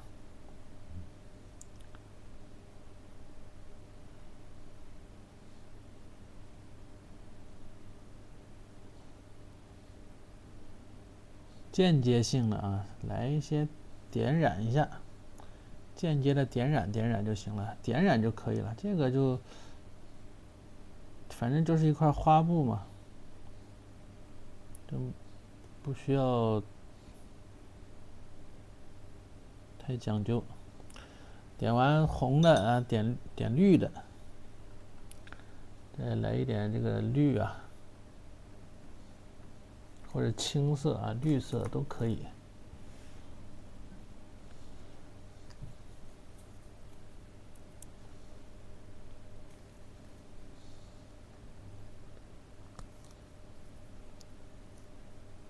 再再上一层肤色，遮住重来，不遮了啊，这没必要了。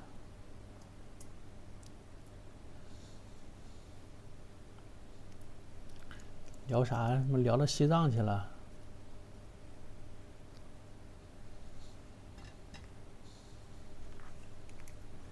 聊挺远的，你们不遮了，没必要了，遮啥呀？坏就坏了吧，要勇于承认啊。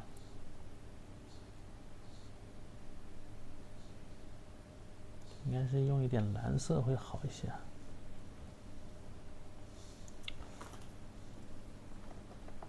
整点钛青蓝。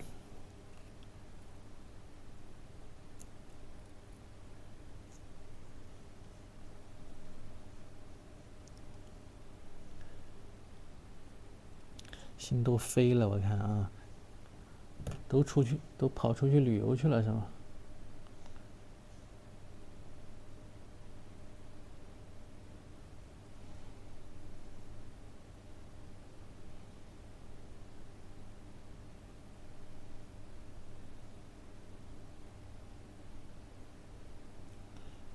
就间接的啊，有这2种颜色，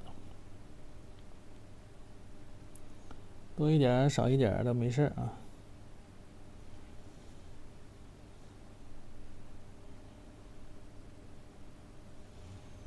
可以了，主要是看看这个画呢，主要就是玩的就是这个笔墨韵味了，不是说其他的什么，其他的没什么太多的这种难度的东西。再来一点淡淡的蓝色，把衣服给染一下，就里边这一件啊，里边这一件得染一染，蓝加一点白呀。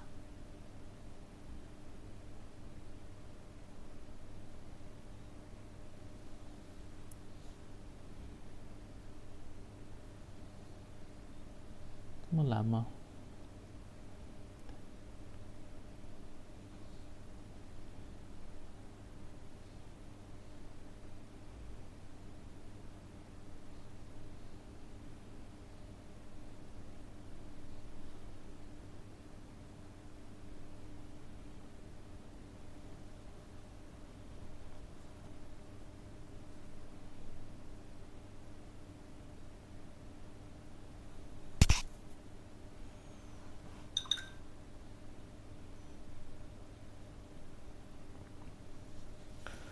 这个脖子是不好弄了啊。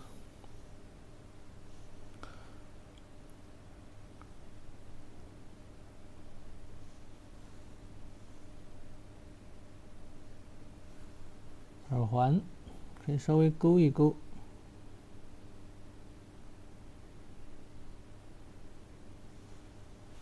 加一点点。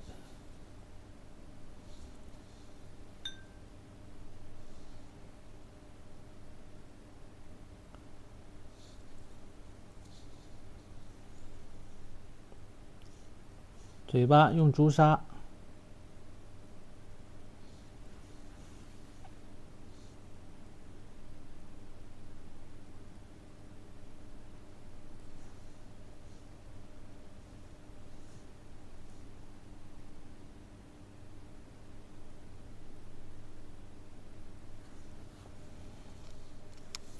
红红的嘴唇，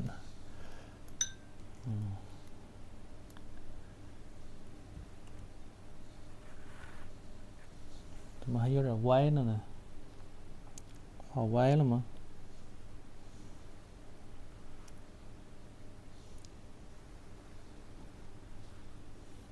或者打个蝴蝶结。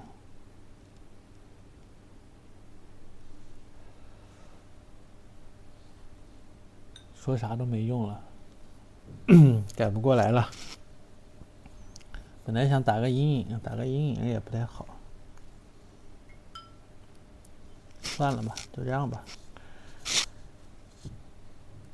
再描就越描越黑了，就不敢描了。然后把小骆驼这个小铃铛、小红布啊，给它画一画啊。小骆驼的小红布，小红布呢也是一个朱砂的颜色啊，没有摆烂啊，没有，这没办法了，这已经你看画多了一点点，怎么办呢？我那会儿说重画，你们又不让重画，要不再来一张？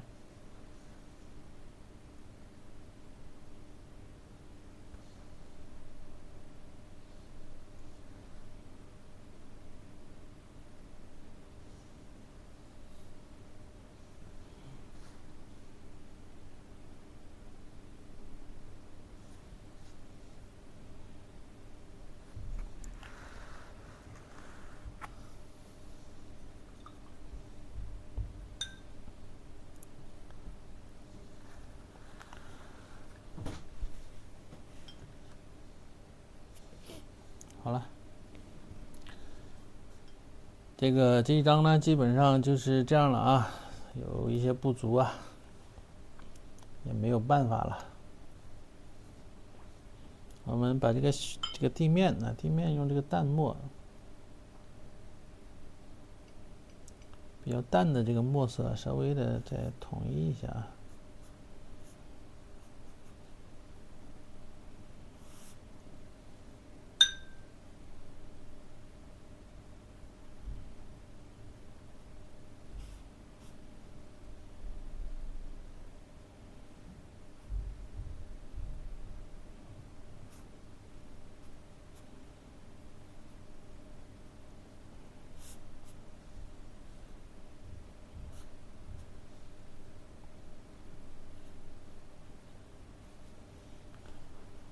天空上也飘了几片云啊，也不知道是风啊还是沙。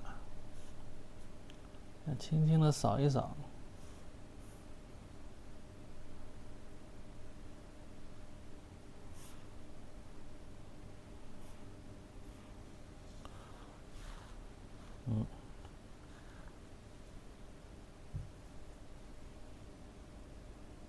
百褶裙啊，这个小裙子是吧？底下也没画啊。这个，对，这个用蓝色，或者花青色啊，花青色。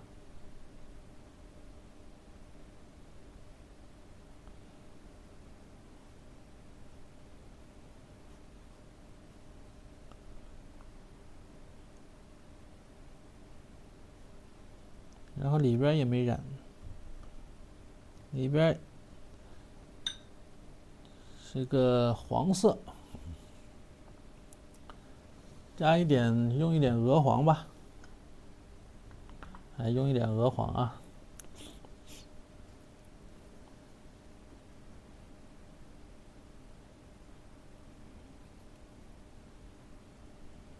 正好有一点颜色，蹭一点。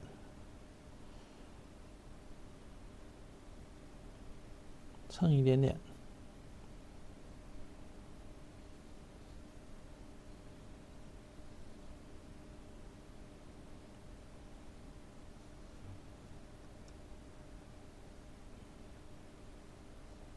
有些地方和这个琴布一样啊，加一点点蓝呐、绿啊这样的颜色，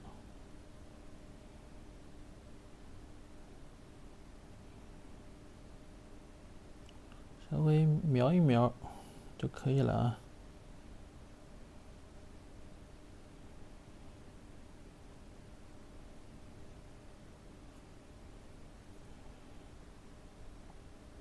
好了，那么这一张主要是画骆驼啊，主要是画骆驼，完了画个人还没画好，下次还是画花鸟吧。骆驼驼峰好像矮了一点，给它加高一点。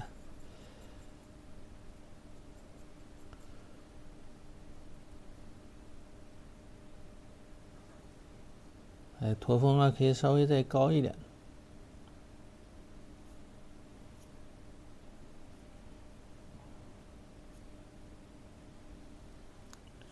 加高一点的显得高大一些啊。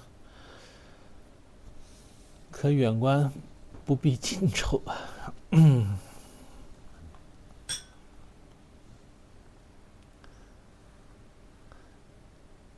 好，那么这一张啊，咱们就先这样了啊，这张就暂时先这样了啊。我们画下一张。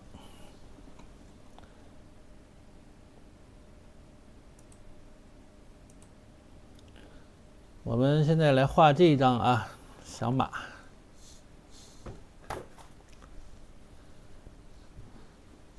经过今天晚上这一张一画呢，这个画4个美女的这个念头呢，就彻底打消了啊。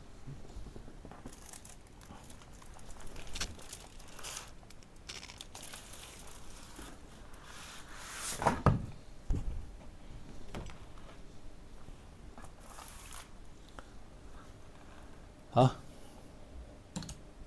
这个尺寸还是这个4尺3裁啊，4尺3裁的。那么这一张也简单啊，也简单。哎，不能说简单了，说简单回头翻车了，显得有点尴尬啊。有一定难度啊，有一定难度。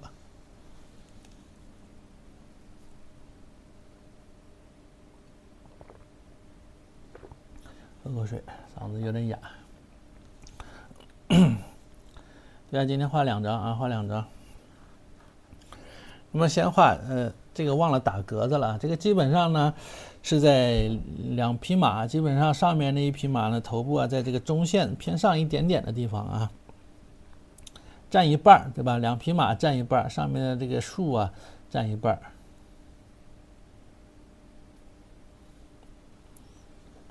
是不是？基本上就是这样一个感觉。你可以起个形啊，也要起形，可以起个形。这个这个更简单一些了，这个比骆驼还简单，对吧？小炭条呢？炭条。来。啊，广告来一波啊！对，来一波广告啊！咱们的这个课程呢，在咱们的1号链接里边啊。今天人少啊，还打广告吗？是不是都是买过课的？在咱们的1号链接里边啊。那么课程包含墨古，还有这个小写意，还有动物画啊。今天呢是动物画，就炭条嘛。我这拿的就是炭条啊。那么这个头啊，基本上是在中间啊，先画前面这一匹浅色的马，前面这一匹啊。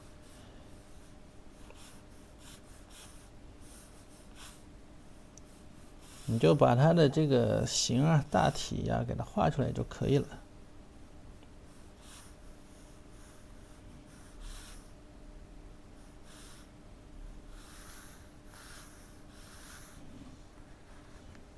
能看见吗？能不能看见？哎，尾巴翘起来，臀部翘起来啊。我这个纸好像宽了，它好像是比3裁的要窄一点啊，比3裁的窄一些。我这个也有点宽呢。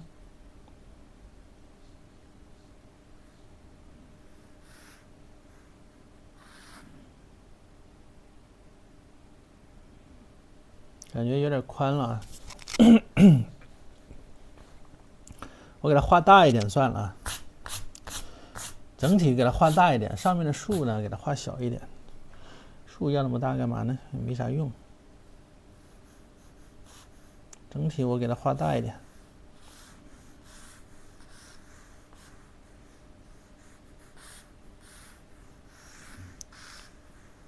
那注意它的这个身体的构造啊，注意这个构造。基本上啊，和之前画这个什么画梅花鹿啊、画老虎啊，它们是差不多啊。哎，那么它你看这个后腿比较圆，对吧？那么身体部分呢，它其实是这一块是身体部分啊。然后呢，前腿呢是在这一部分这么下来，啊，2个腿这么并拢的这个感觉。那么后腿它分成2半啊，一个是臀部与它的后腿是相连的，这一块相连的，所以你要把这个动态给它画出来啊，要画出来。那么这后面呢，其实还有一个啊，还有一个对吧？还有一半嘛。那可能它是这样往后啊，可能是这样站的啊，可能是根据它的这个动态，它应该是这么站的啊，一高一低，一前一后，对吧？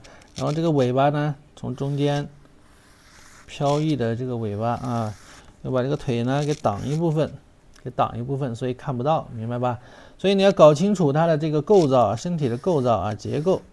那么教大家画动物画呢，主要是为了提高大家的这种造型能力啊，主要是为了提高大家的造型能力，教大家如何造型。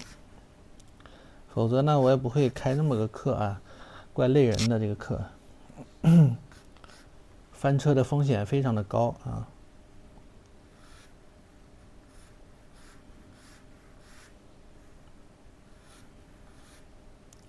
然后脖子。脖子就是这块了啊，头部呢就是一个小长方形、小梯形这种感觉，对吧？你就按照这个来画就行了，按照这个来画。然后的眼睛、嘴巴、鼻子、小马，就出来了吗？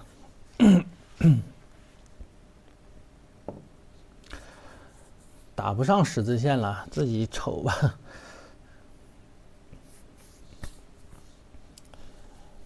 只能提前打，这个没法现场打，我没法给加十字线了。这还需要加十字线也没什么用啊，我也没完全按照这个比例来画啊。好，那么同样啊，这一匹马。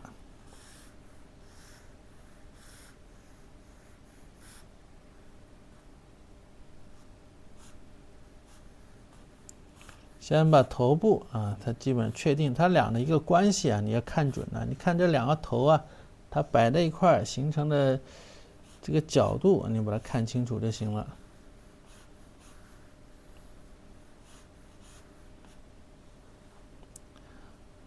好，那么整个你看它这个黑的，这个是黑的这个鬃毛，然后躯干部分就到了这儿啊，整个呢就是这样的一个感觉啊，躯干，然后臀部啊，躯干画长了啊，缩短一点，臀部没地方画了，臀部往前靠一靠。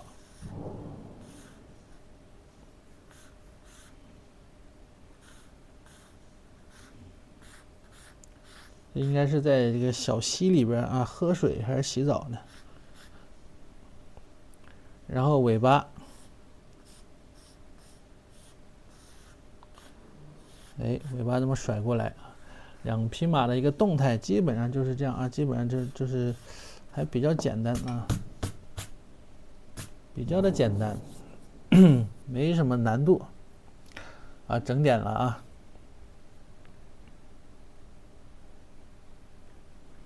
头部也是平的，为什么看上去这么自然？什么意思？它一个是从这边，一个呢稍微直一些啊，一个从那边，一个稍微直一点，基本上就是这么一个感觉嘛。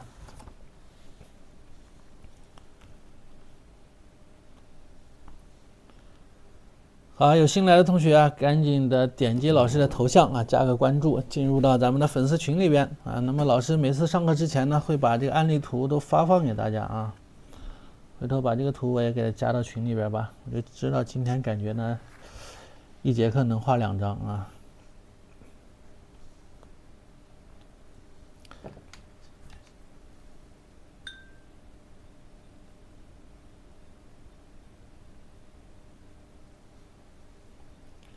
咱们的课程啊，在咱们的1号链接里边啊。课程呢，今天我分了一下啊。今天大家看那个课有什么区别吗？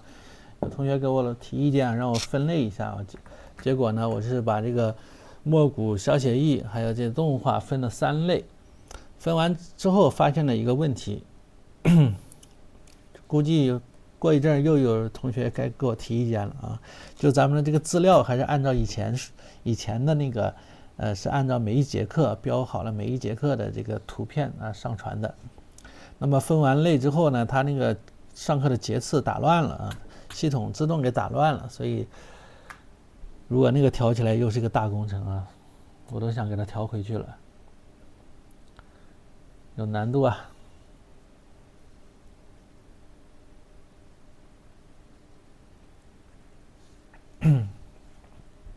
好，那么开始啊。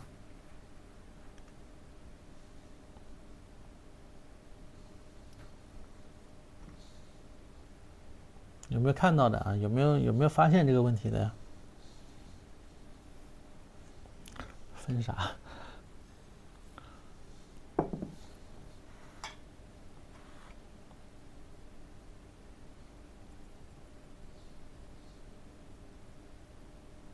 这个资料它还不能挪啊，它没法分，它只能是重新再上传，按照那个现在分类的这个重新上传。那重新上传，那工作量就太大了啊，那就累死我了。所以我想要不要回头给它再分回去。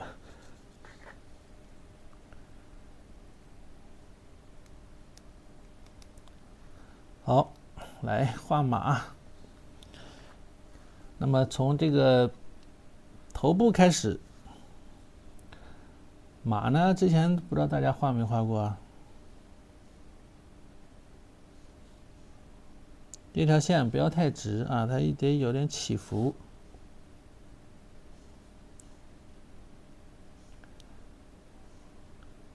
鼻孔、嘴巴。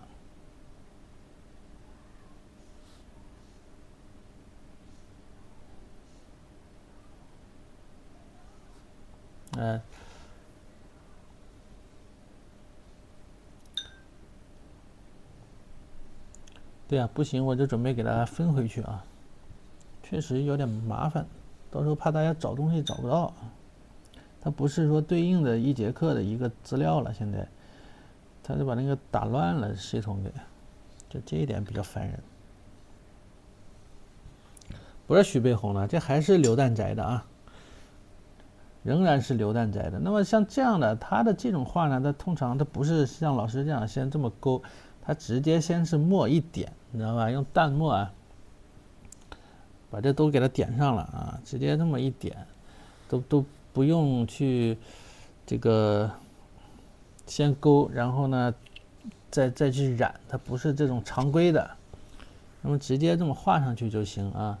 你看，用这个墨色，直接先给它分出来，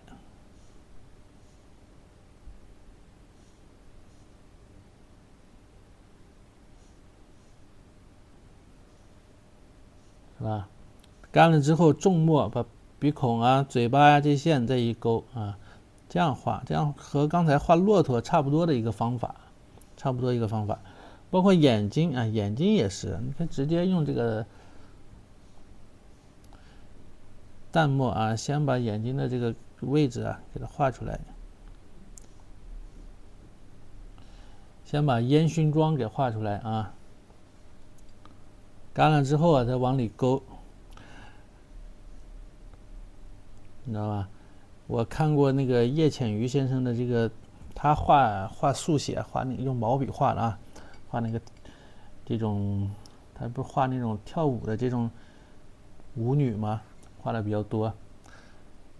那么画的这种眼睛啊，通常都是啊，直接用淡墨，先墨色一上，上完干了之后，用重墨再来一画，再来一提一勾，该勾的勾，该提的提，啊，用的是这样的方法。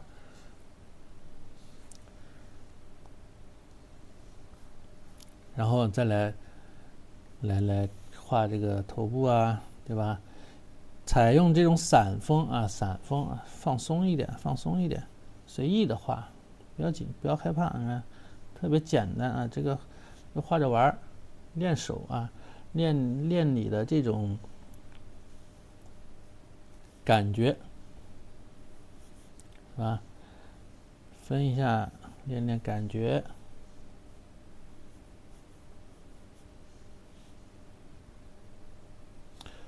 主要是我没有分好，不太会分。如果一开始分的话，直接就按照那个分的话呢，可能还好一些。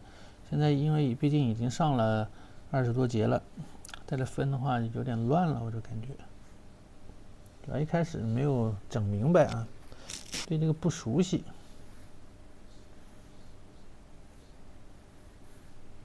最早的时候不会分，最早的时候想分来着，想分，但是不会操作，没弄明白怎么操作的。哎，这一块脖子，注意它身体与身体相接的这一块啊。那么这是一个什么结构啊？我们讲的结构的地方稍微重一点，可以稍微重一点啊。结构的地方可以重一点，然后背部这条线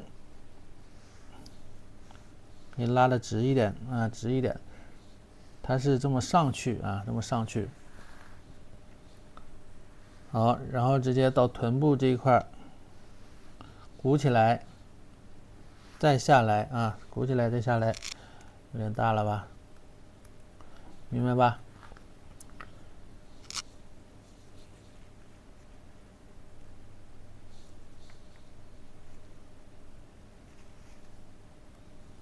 然后大腿啊，动物的基本上啊，它的这个比如4个腿的动物啊，基本上它这块结构都差不多，大差不差。包括之前画的梅花鹿、画的老虎、狮子这些啊，肚子鼓一点，圆一点啊，圆一点。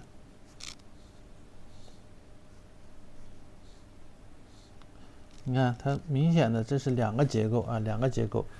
然后这是前腿，对吧？哎，前腿。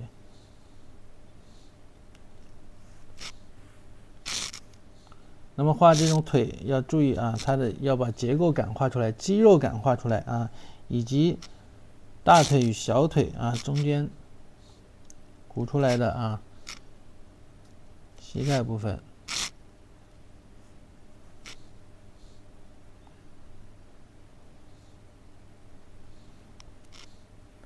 那么底下呢，其实是被挡住了啊。如果没被挡住呢，有个小马蹄子啊，这个浅草把马蹄子给淹没了啊。浅草才能没马蹄。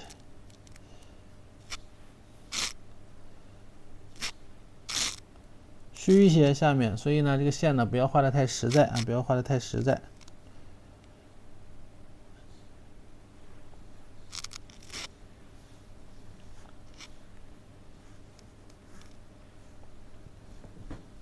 好，那么到这，尾巴根，哎，大腿、臀部，哎，臀部与大腿的这个线条要圆润啊，要圆润一些。该圆的呢，我们圆润一点，然后呢，再把尾巴呀给它画出来。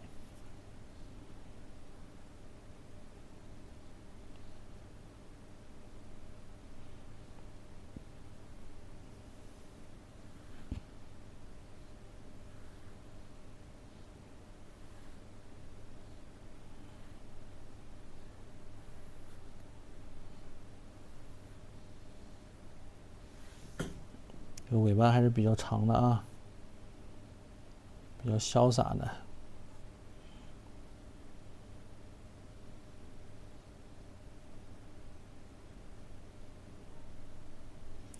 这马身上的留白特别好啊。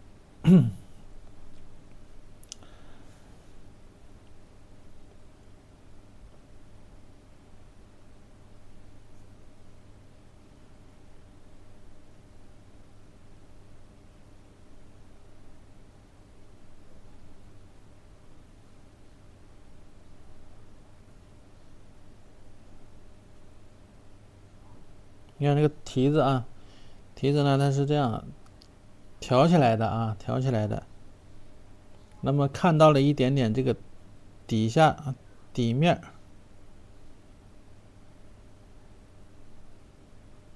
啊，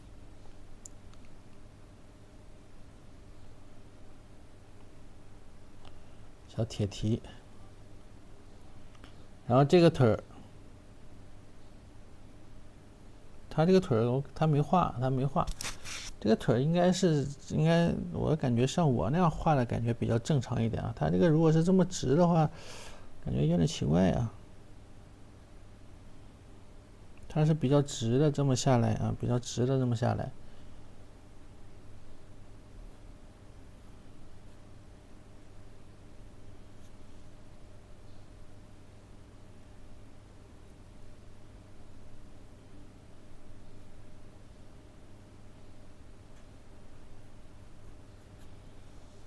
然后底下呢，回头就用这个草啊进行一些遮挡，进行一点遮挡就可以了。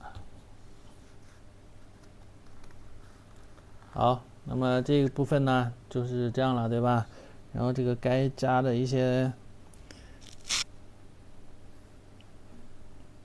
鬃毛啊，给它加上就行了。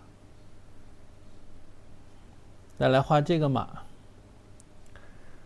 这一匹马脸比较长。哦，脸还没画完整啊，脸还没画完整呢。马脸这个地方是比较圆的啊，这个脸呢比较感觉这个咬肌比较发达，看到没有？所以呢鼓一点啊，鼓一点。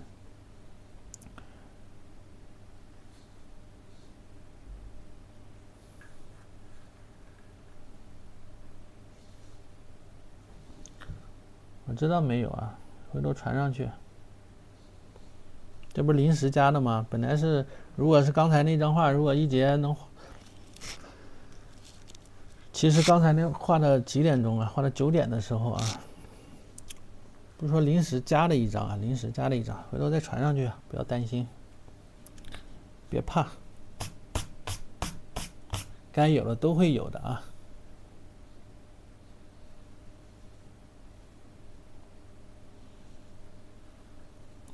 好，那么画这个它的也是啊，这个马呢，它是稍微比较难，就难在它有一点，它不是个像这样完全一个侧面，对不对？那么它的这个侧面的这个眼睛啊，你要注意，以及它头部怎么下来的这个感觉，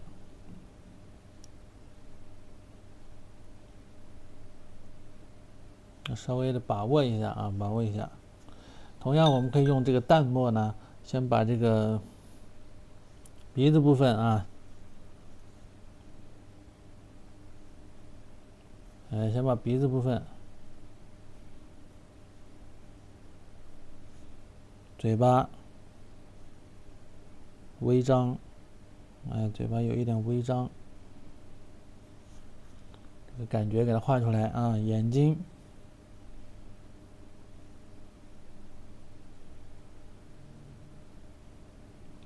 低垂着的啊，低垂的，这边眼睛，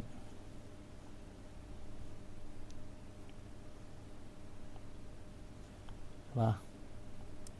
眼睛比较大呀。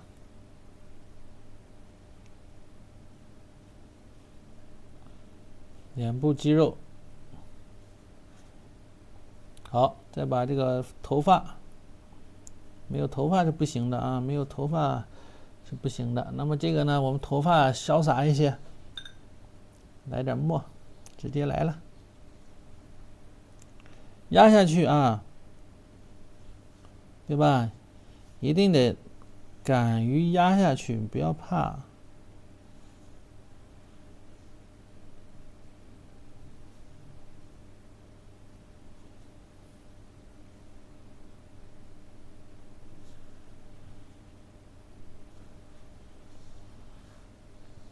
先把刘海给它画出来，对吧？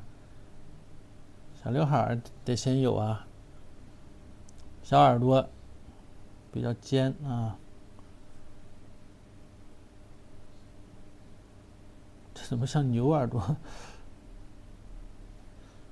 好，到上面了，脖子要平一点啊，这块抬起来，看到没有？抬起来，然后再垂下来。高头大马啊，所以呢，这个马头一定要抬头挺胸，抬起来，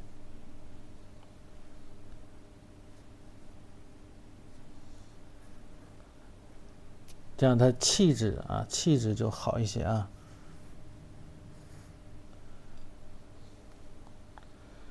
然后我们再来画这个身上啊，臀部啊，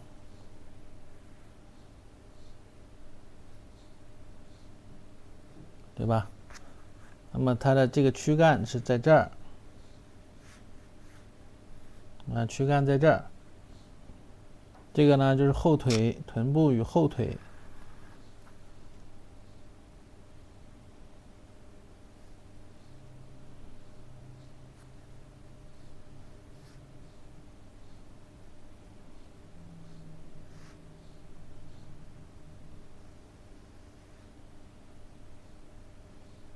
这是里边的这个腿，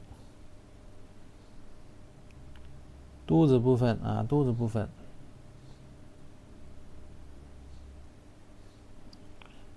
弯曲着的啊，这个也是啊，在水里边啊，这一匹马呢，它应该是在水里，在河里边啊，在小河里边，有一点要微微想要腾起来的感觉啊，有点微微想腾起来的感觉。尾巴，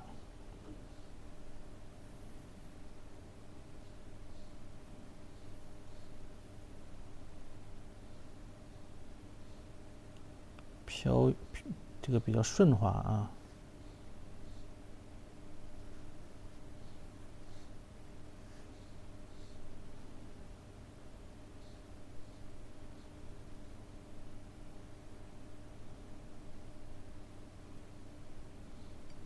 重墨稍微再加持一下啊，像这样的，看到没有？重墨稍微的加持一下，你看这个墨色它有浓有淡，看到没有？所以一定笔里边要含有水分啊，含有水分很重要。很多同学要么就特别干啊，干巴巴的啊。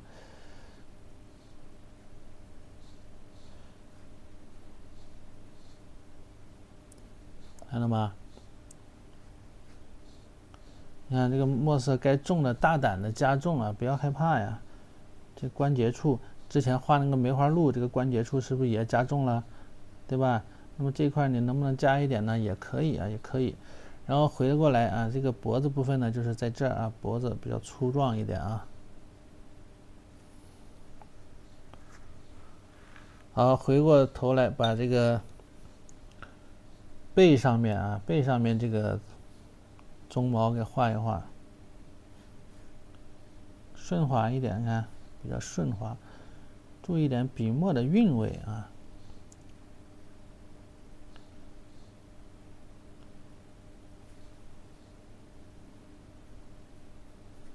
看到没有？毛笔稍微灵动一点，活泼一点啊，要灵动一些，然后再来怎么样？加一些这个干的浓墨啊，重墨。加的时候也是啊，用笔要干脆利落、泼辣一些。有飞白就有飞白啊，不要害怕。这样墨色它的一个变化呢，它是丰富的啊，不会特别的单一啊。它的这个语言，那么有的就显得比较的单一。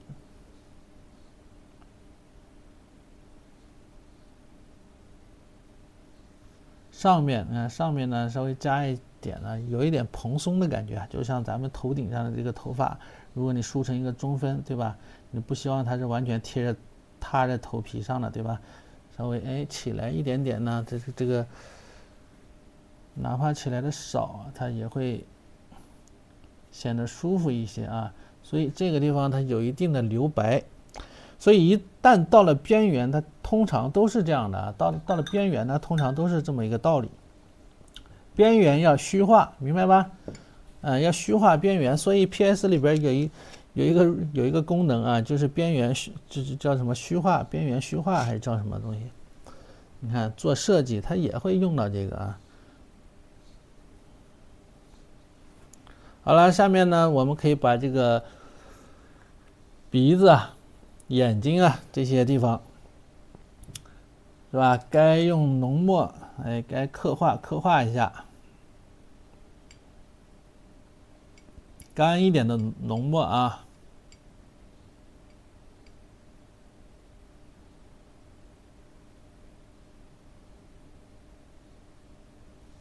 来放大一点。那么其实它已经有了这个感觉了，对不对？有了这个马嘴巴的感觉了啊，嘴巴呀，这个眼睛啊，这个感觉是有的。要干一些啊，这一块呢墨色呢可以干一些，焦一点，哪怕用焦墨都没问题啊，因为底下呢我们是有淡墨打底了，对吧？你就不要怕了。你再用焦墨呢，它是在这个基础之上，那么它这个墨色它就已经形成了变化了，所以就不要害怕了啊。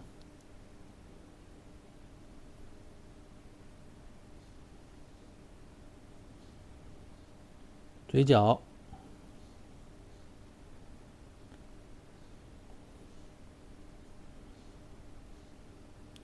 底下比较厚一些啊，哎，比较厚一点。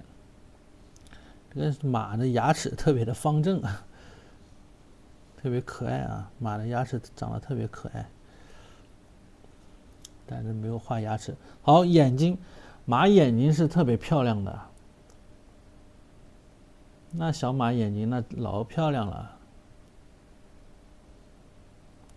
睫毛又长，这个眼眸子又明亮啊，清澈，都画不出这个感觉来啊。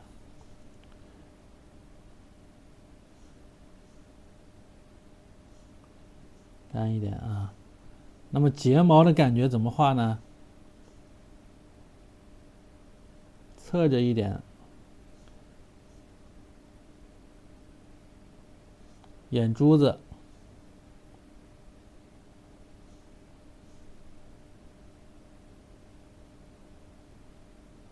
底下再是什么？下眼皮儿啊。回头用白色把这一块稍微加一下啊，就让它显得是一个睫毛的感觉就行了。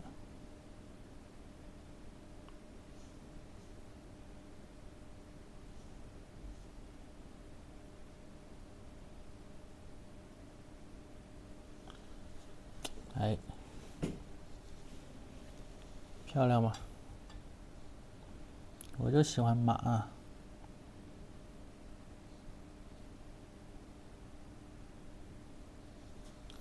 我喜欢马，这个是有属马的是吗？我喜欢马是为啥呢？是我以前小时候啊，学那个国际象棋，你知道，就西方的那种棋啊。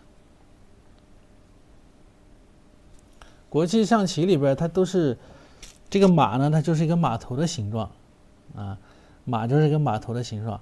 然后那些棋子里边，我最喜欢的就是这个马了。所以这个马头它就是一个马头的形状，就是类似于这样啊。我对这个马呢就印象特别深刻啊，特别有感情。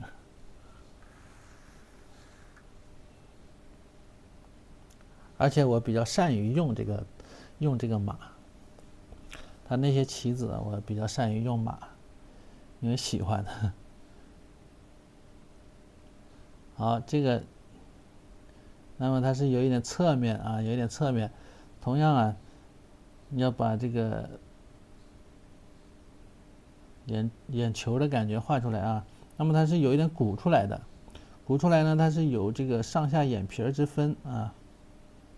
包括这个脸要露出一点点来，但是又不能露多了，所以这个地方处理的也非常的微妙啊，处理比较微妙一些。好，你不要过多的刻画太多啊，刻画多了容易造成这种越描越黑啊。这其实有的东西啊，就是要似有非有的这种感觉啊，若有若无的这种感觉，那么它更生动一些。来，你看看这个眼皮儿、睫毛啊，先给它画一圈睫毛，那么睫毛下面藏着的是什么？明亮的眼眸子，对吧？完了呢，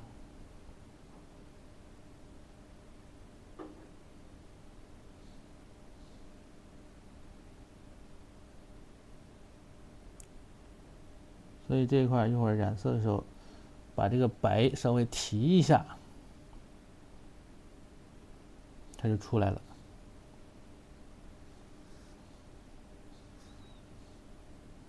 你想这个马它是会流泪的，这样一看是不是就好舒服多了啊？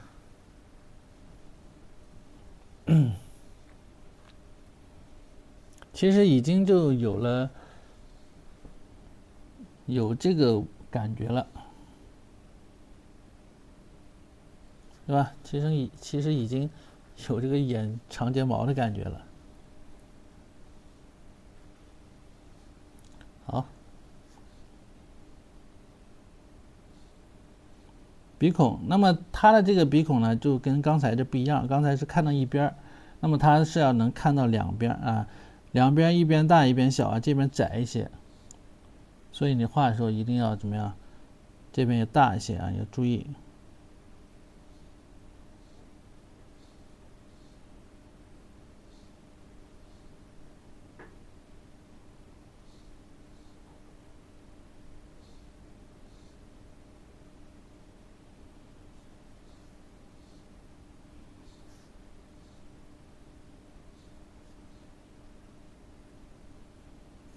哎，嘴巴微张啊，嘴巴微张，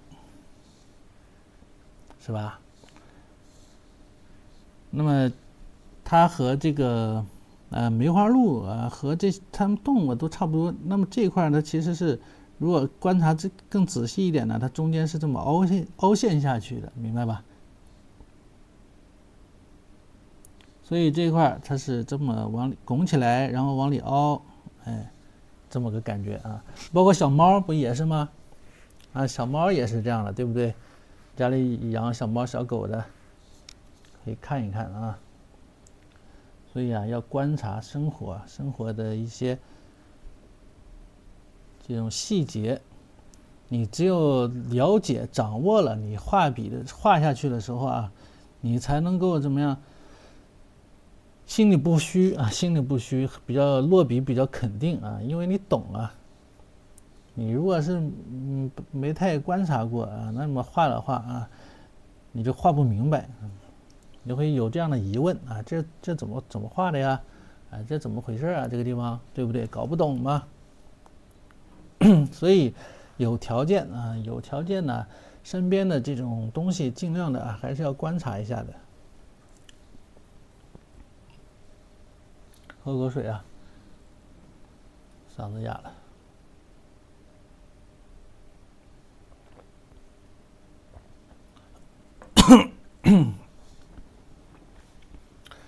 声音小吗？嗓子劈了，嗓子不行了。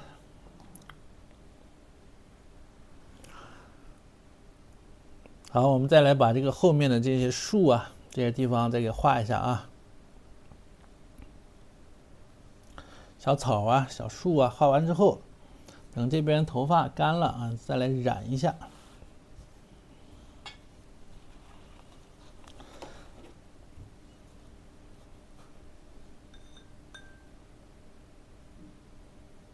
休息吧，不画啦。今天还好，就前2天点评作业点的，然后2天连上课的话，本来嗓子也不大好啊。水头大一点啊，首先呢，我们像画这个头发似的啊，水头大一点，哎，毛笔里边得有重色有浅色啊，有重色有浅色。用笔从底下往上去啊，从底下往上去，哎，毛笔压下去，你看到没有？大胆一点啊，大胆一点。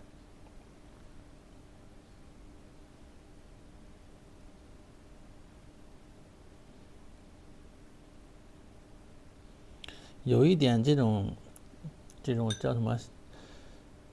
这种现代水墨的这种感觉啊，要有一点这个，就毛笔得压下去比较厉害。好。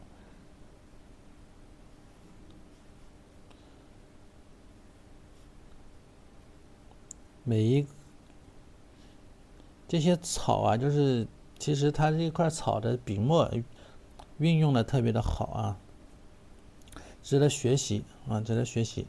那么我们画的时候，看可以像这样的啊，先是大胆的啊，比较湿的、比较粗壮的这种笔墨，然后笔尖呢再调重墨啊，调重墨再来勾，再来往里边分啊，分出它的一个变化来，看到没有？分出一点变化来。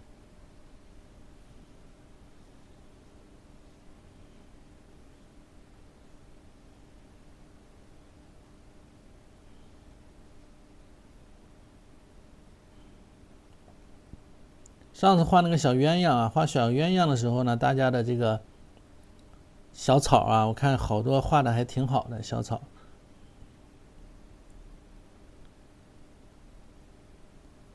这个和传统的这种一笔一笔勾呢，又有一点不一样，又有一点不一样。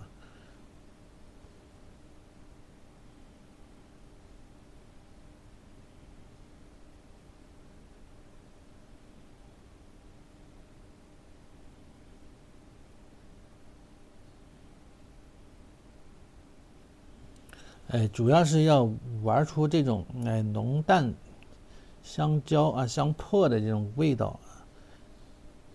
那么这个是重点啊，并不是说它画的好不，姿态美不美，是不是像画兰花一样，不要求啊，不要求。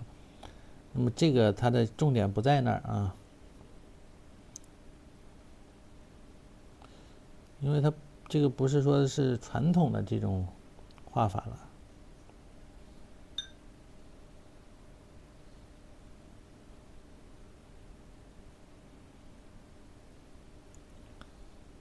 好，那往这边也是啊，这边也是。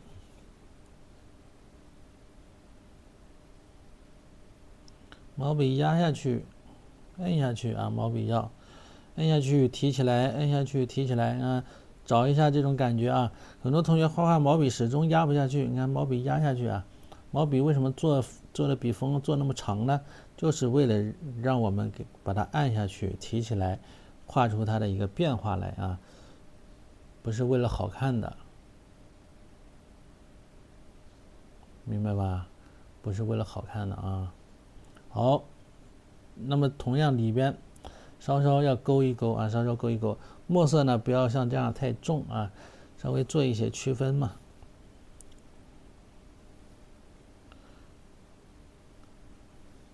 可以从里往外勾，也可以从外往里勾啊。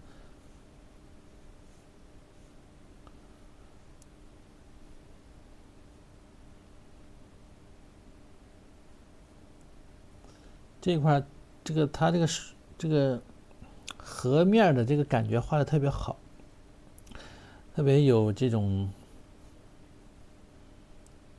比如在一个大山里突然碰到一个小溪，对吧？然后还树荫特别的多，还特别阴凉的一块地方，它这个就看了之后啊，我的第一感觉是这样的啊，所以这张画我也是比较喜欢。一开始呢，想让他来做今天晚上的案例的啊。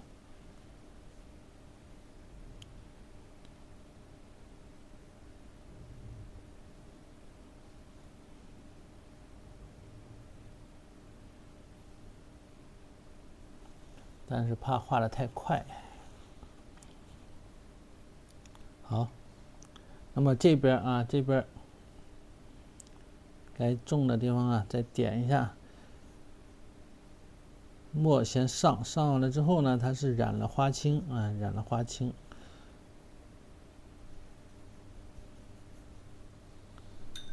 好，往边上啊，用笔越来越奔放一些，大胆一些。这种水草啊，它这个水里边啊，这种草垛，这种感觉特别茂盛啊，所以你要湿润一些啊。只有湿润的这种墨色，它才能表现出那种比较茂盛的感觉。如果干巴巴的呢，它是肯定是不茂盛啊。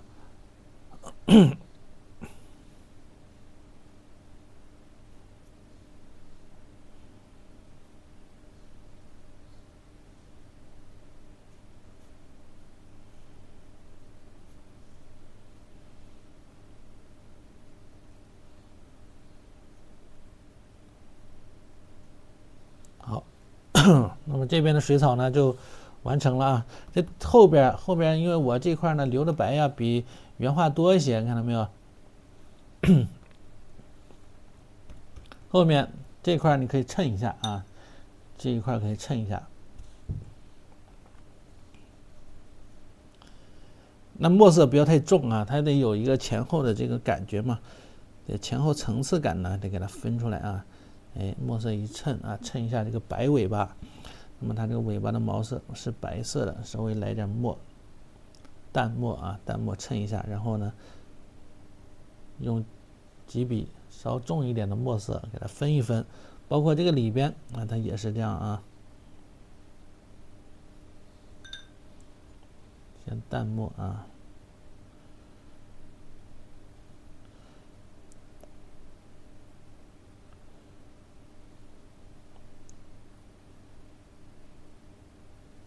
稍微衬一下啊，稍微衬一下。好，那么接下来我们来到这个树啊，这个树画的是非常的狂野了啊，这个树，这个笔墨表现是非常丰富有力啊，非常的狂野了。首先我们从树干开始啊，树干开始，是吧？这种浓破淡啊，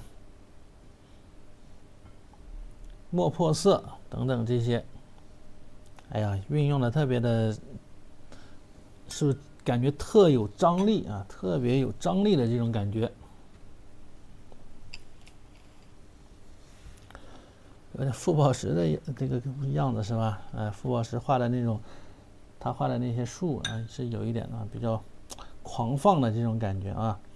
笔尖蹭点赭石吧，啊，调点赭石，淡淡的赭石打个底，再加墨啊，赭墨这么一个感觉，哎，就这样啊，赭墨的这么一个感觉啊。来，这个用笔要迅疾啊，要快啊，特别迅速。就来不及思考太多啊，思考的时间越久，你这个笔墨它越呆滞啊，会越呆滞。所以呢，看好之后你就只能是快速的给它画出来啊。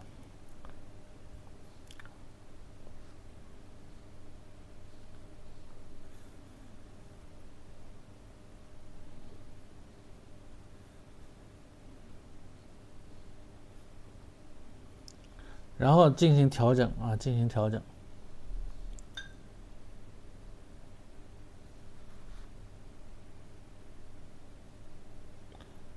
再来淡墨，后面的枝干啊，后面的枝干虚一些啊，墨色淡一点。你甚至可以来一点这个什么花青墨的感觉也可以啊。那么这一块它也是用了一些素墨啊，用了一些素墨的，画哪去了？我自己都搞不清楚了啊！现在，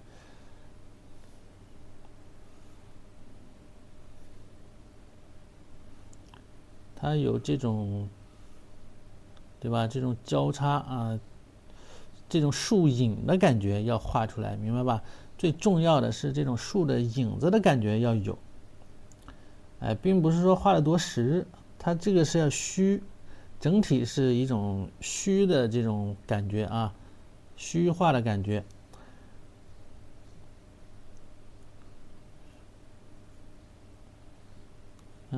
小枝才往上去啊，又往下垂，就是丛林里边这种感觉啊，热带雨林的感觉有一点啊，有一点这种热带雨林的感觉啊。哎，逆风往上搓啊！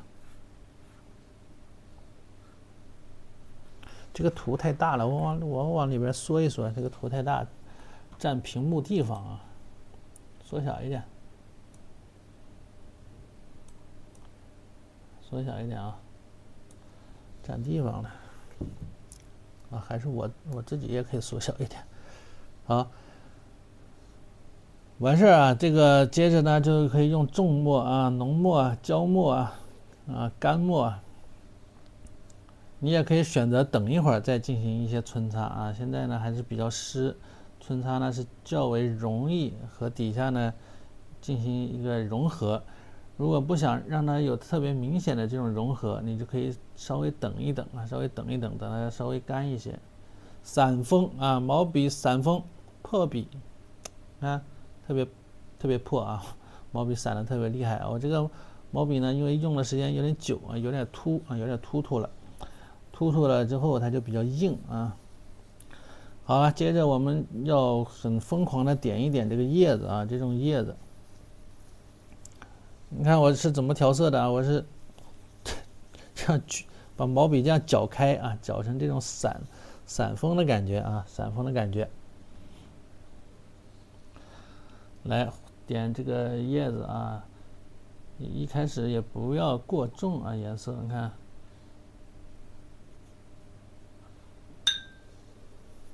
可以加一点花青啊，这个时候可以加一点花青色进来。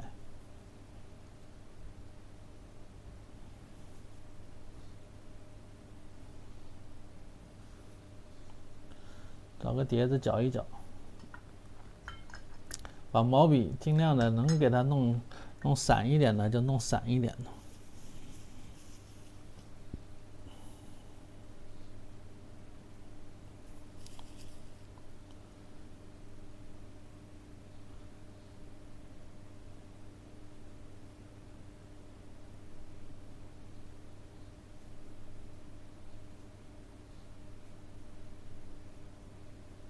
啊，搓，啊，用这种感觉啊，搓。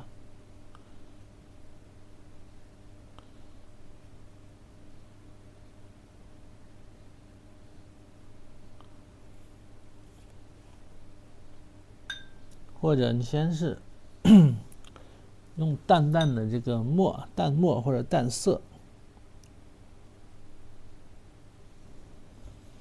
先把这些影子的地方给它画出来。干了之后啊，再用这个墨啊再来也行啊。这几种方式呢都是可以的，比如说先用这个淡墨啊，或者淡淡的花青墨这个感觉啊。我们把有这种树影的啊，它这个要遮住垂下来这种柳条还是什么东西啊？先把树影的地方呢给它画一下，让它整体一些。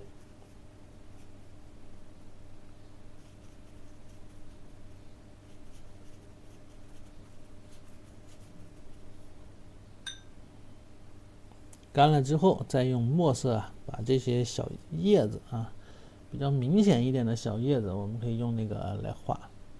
这有一些藤蔓的缠绕啊，这个是比较多的，特别像热带，我去西双版纳这个热带雨林的这种感觉啊。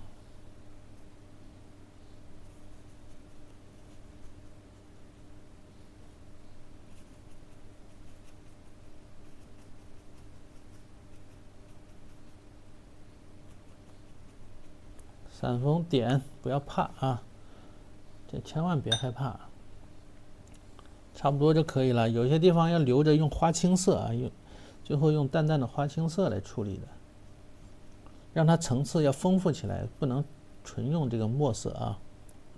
所以呢，放心。好，现在这个小马呢差不多了，可以染色了，把小马颜色一染。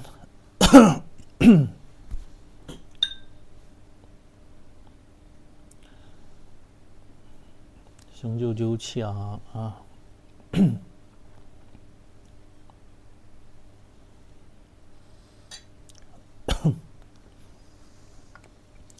先可以用这个淡淡的赭石，没碟子了嘛？哎，淡赭石先打个底，或者淡的朱标，淡一些啊，一开始淡一些，这个需要2层色啊，需要2层颜色。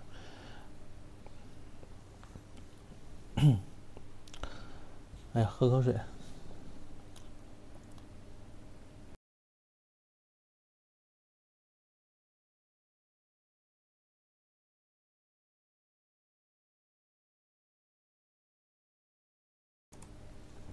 好，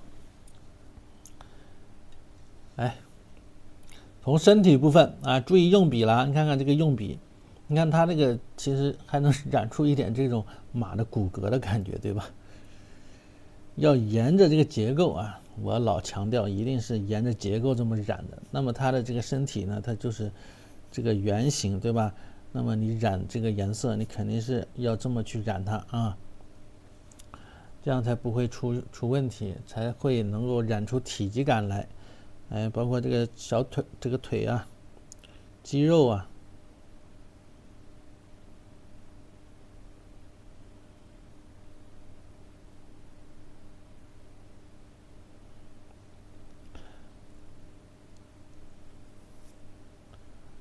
好，那么大腿同样如此啊。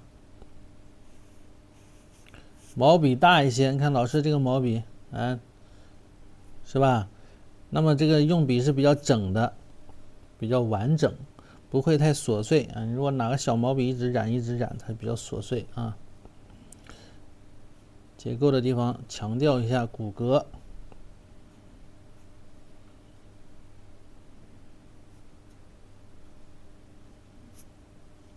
这是另外一个条腿后面的，对吧？稍带一下，稍带一点。好，那么头部啊，同样如此啊，头部呢也要画。先是用这个打个底，这块啊比较重要啊，1笔、2笔，它是有一个凹凸起伏啊，然后3笔，这块就是个小颧骨了，鼓起来，鼓起来一点啊，头，是这么个感觉。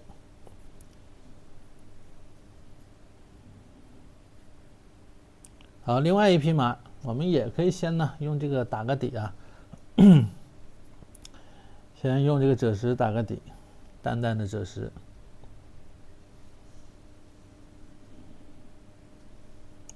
从这儿开始吧。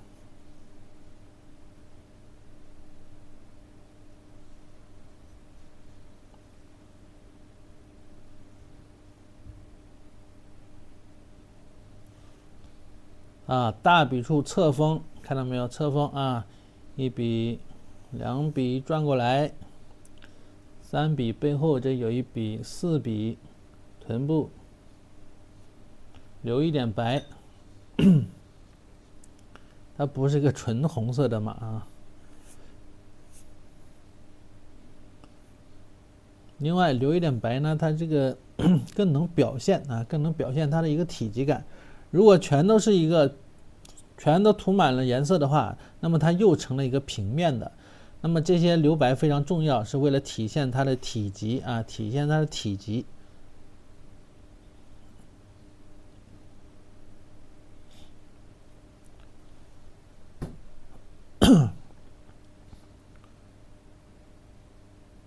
用的这个淡淡的赭石啊，快拍马屁。都绝了！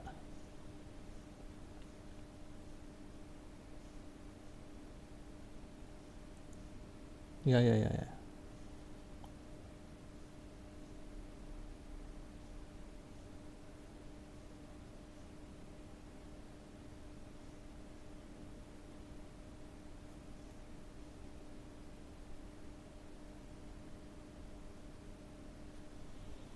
好，然后啊，可以用这个呢，就是一个朱标色还是朱砂色啊？朱标还朱砂吧，直接朱砂吧，就不要太浓啊，不要太浓的朱砂。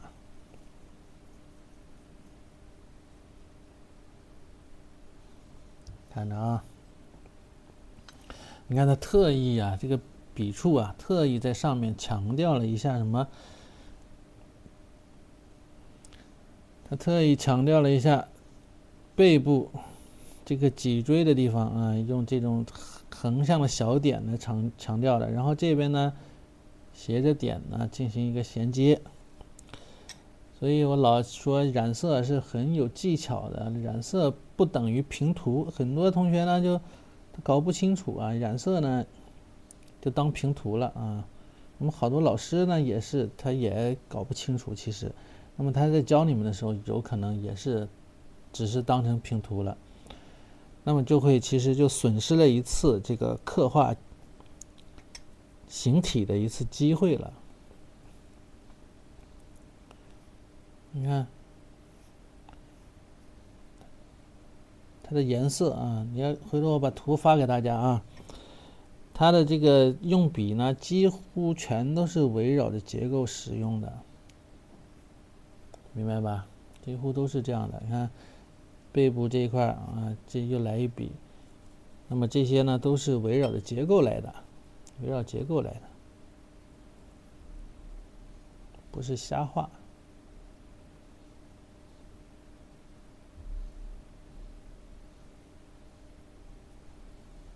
再挤一点啊，这个颜色不够了。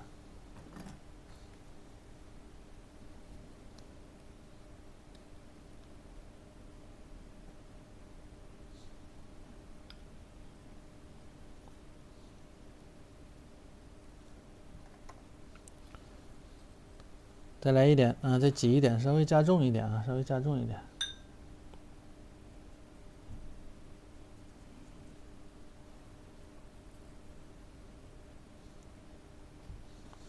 加点赭石对到一块儿，因为这两个码如果全都用这个朱砂的话呢，又颜色又雷同了，所以前面这一匹颜色比较浅，那么朱砂的同时啊，你可以加一点赭石进去，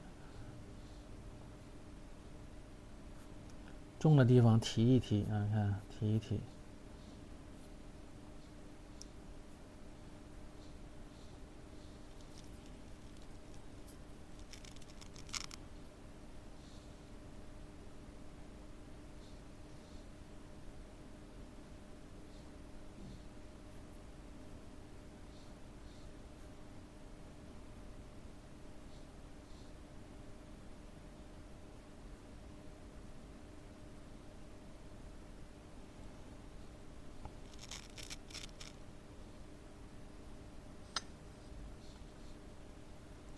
我这个朱砂用的比较淡呢，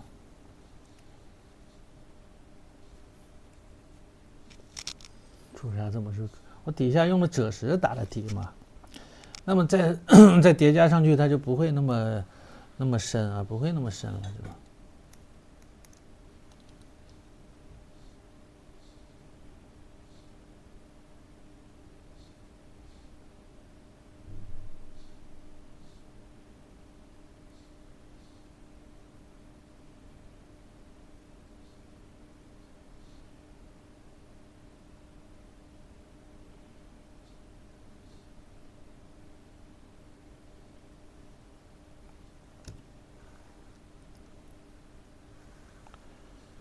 好，红色的部分，这个红马呢颜色呢稍微深一些，稍微深一些。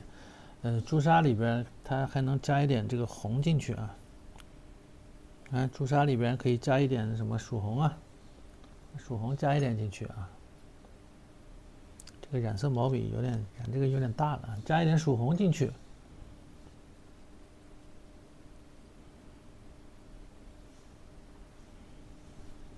试一下啊，试一下。从这儿开始吧，别太浓了，有点太浓了。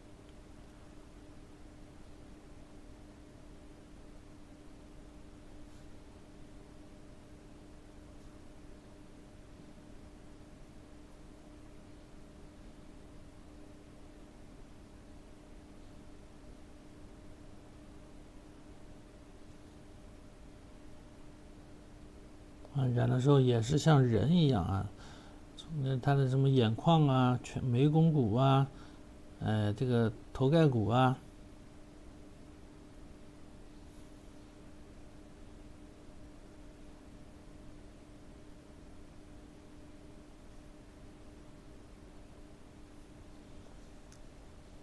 该染的地方都得染到。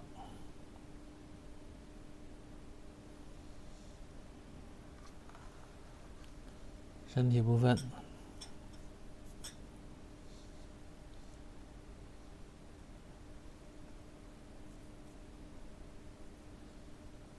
朱砂加曙红啊，朱砂加曙红，不是完全是曙红啊，完全曙红太红了。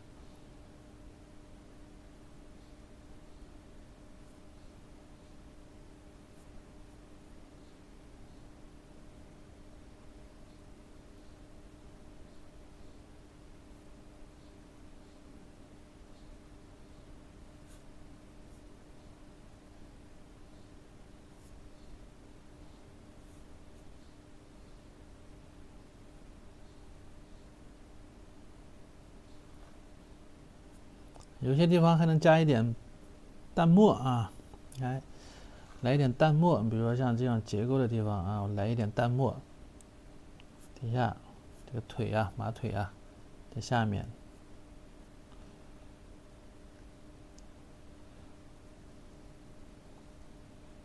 淡墨加一下啊，强调一下结构。我这样上去扫一点淡墨进来，包括这个里边。加一点淡墨啊，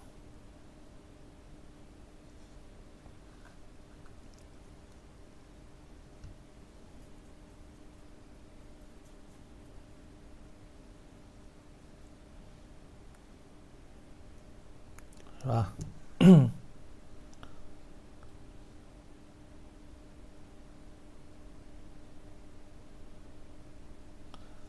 回头再把头发，不是头发，这个脖子上的鬃毛啊，该回头墨色这一把加重的地方，这一加重啊，比铁锈红暗一点。这个形容的啊，这一下不高档，铁锈红。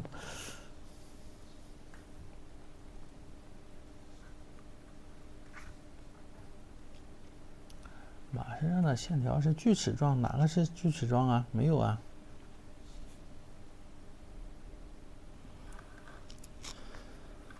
好，把这个小叶子啊，这个小叶子给它点一点啊。小叶子点的时候要特别的放松随意啊。这个小竖条，墨色稍微重一点，这种小条。干一点啊，干一点的墨色，毛笔一定要干啊。毛笔你调好墨之后，拿一张纸，拿个废纸啊，吸一吸水啊，吸水，保证毛笔的水分少啊。笔尖再蹭一点墨，一定是这样的一个感觉啊。我们来试一下，看，那么再来加上这些小藤条啊、小柳条啊，还是什么东西啊，搞不清楚。对吧？加的时候不用特别的小心啊，不用特别小心，随意一些，随意一点。你看这个树干呢，有些地方是吧，该皴的皴一下，该扫的就趁着现在啊，微微潮湿的时候扫一扫，把这个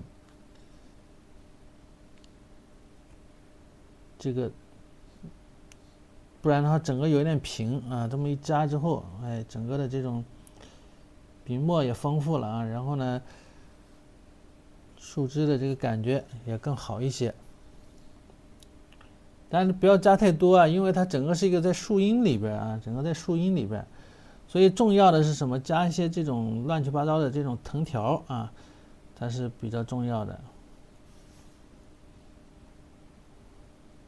你看，慢一点啊，不要他妈拿笔尖划一下划一下，或者这么一挑。好多同学画这个枝条是这样的啊，摁下去这么一挑，摁下去这么一挑，不是这样的。你看老师画的，哪是这样画的呢？看，慢一点啊，慢一点，对吧？可以虚一点，但是你要慢啊，要慢，要能够这个笔的每一根线条要保证它的一个质量啊，不能涂快，明白吧？然后里边还有一些乱七八糟的，比如垂下来的啊，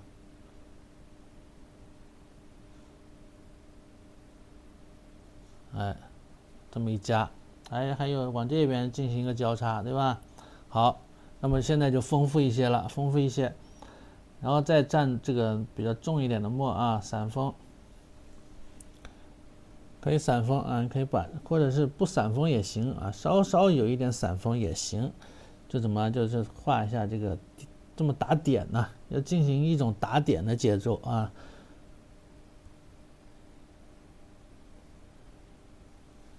打点，明白吧？像写字一样啊，这样打这个小点啊，可以随意一些，因为它不是说重点表现它啊，它只是说作为一个背景，就在这么杂乱的一个情况下，那么这些用笔你可以放松一点，可以放松一点。哎，甚至你可以散封，这样点也没有关系啊，对吧？有些地方浑水摸鱼嘛，你不能每一笔都那么清晰啊，那累死了，对不对？然后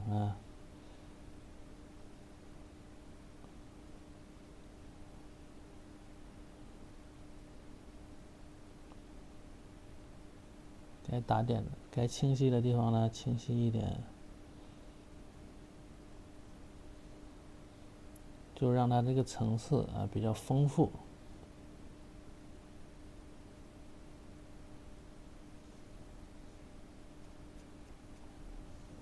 那像这样的，它是要压住这个树干啊，要压住树干，所以墨色可以稍微怎么样，重一点也没事啊，重一点都没事。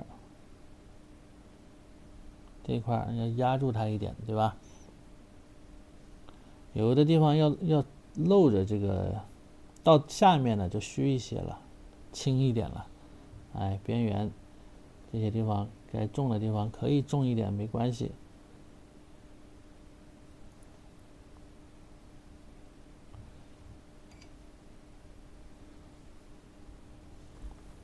包括那边啊，这边也是，该温柔的时候温柔一些啊。这边呢就稍微淡一点啊，墨色不要太重了，不要太重啊。哎，你看看淡一点，它能融入进去，明白吧？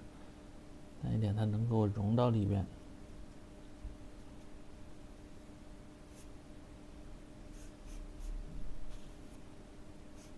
里边比较杂乱啊。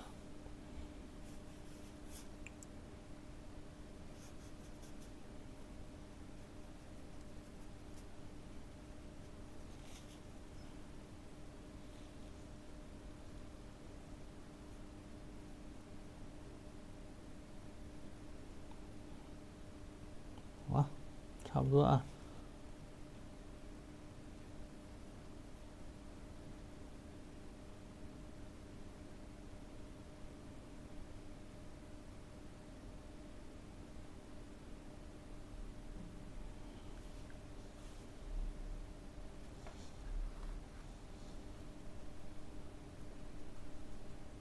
里面虚一些啊，就可以进行一些穿插就可以了。然后把花青色铺上，花青色，淡淡的花青啊，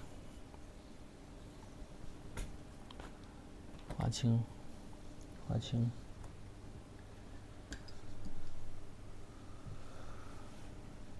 花青画哪去了？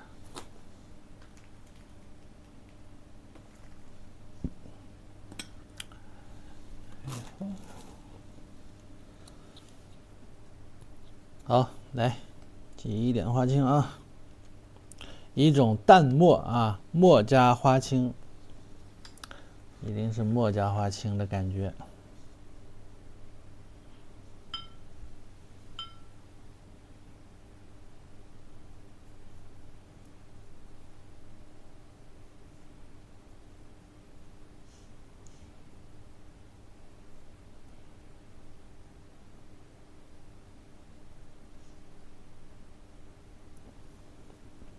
啊，可以投屏的，这个是可以投屏的啊。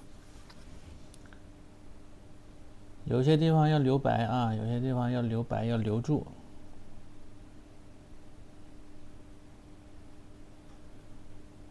哎，边缘的地方。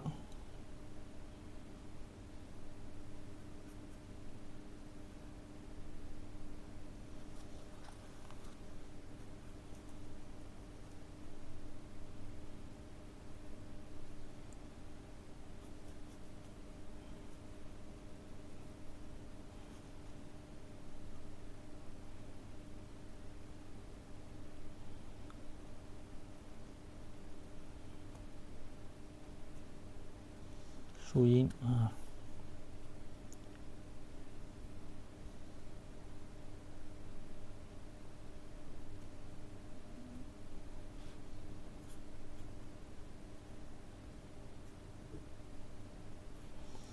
底下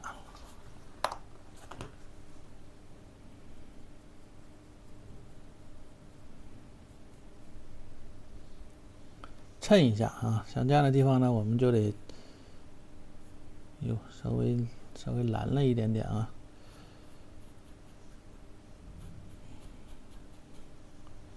应该是一个花青墨的状态。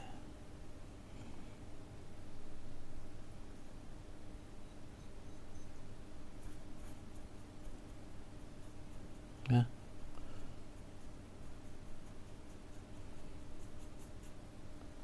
这种花青墨的状态。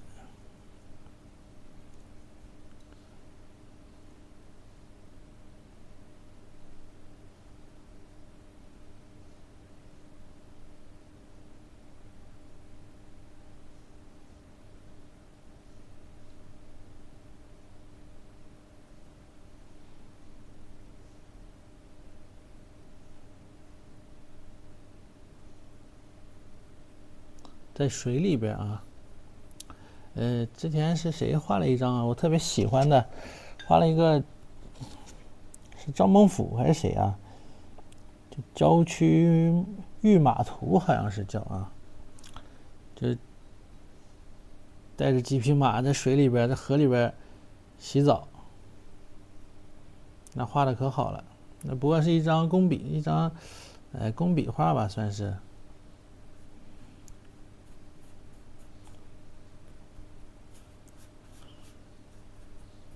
可漂亮了啊！这张画我也特别喜欢。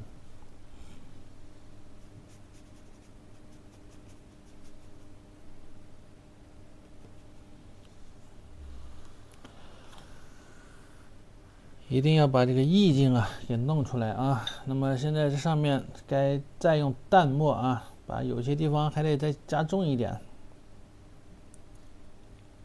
这种树荫要成团啊，成条，它有的垂下来的，对吧？哎，垂下来该重的地方再重一些啊。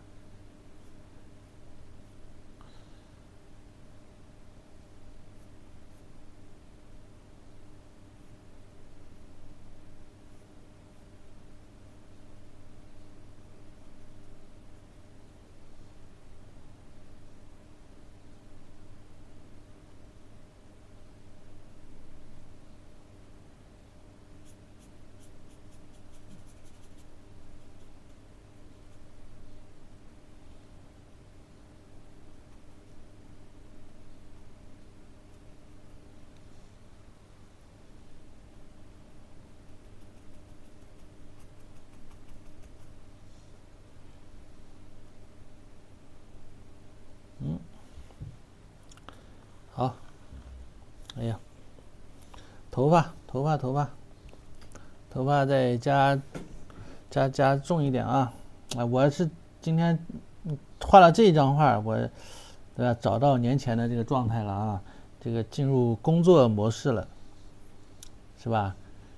你看昨天，包括今天刚才画的昭君这一张，还有一点没进入状态，这个是。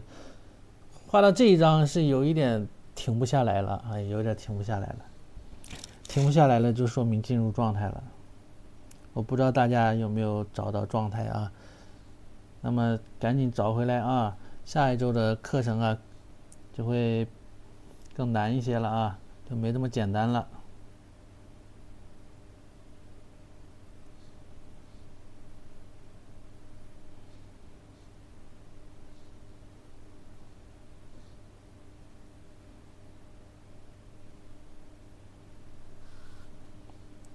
好，头上该加重的地方加重一点。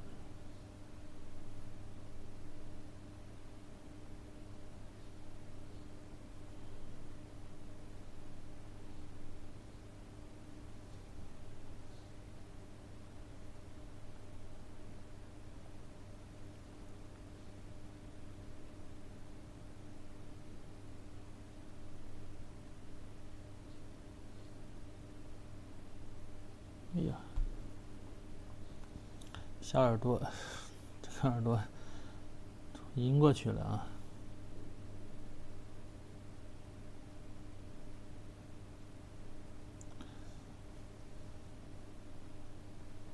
好，差不多了啊，差不多了。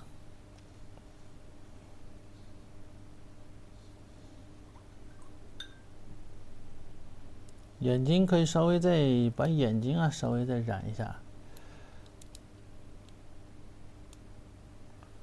哎呦，对，刚刚10点忘打广告了啊！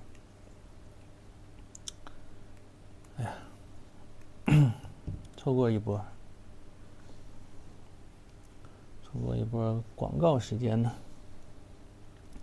来点赭石，赭石整点墨啊，整点墨，赭墨的这么一个感觉，把眼睛、眼珠子这一块，哎呀，怎么还跳动呢？眼珠子这一块啊，稍微给它再染染。上面这块留出来啊，就有一点这个小睫毛的感觉啊，它就比较好看。怎么还瘦脸呢？我不是关了吗？这个美颜，画个小马还瘦脸。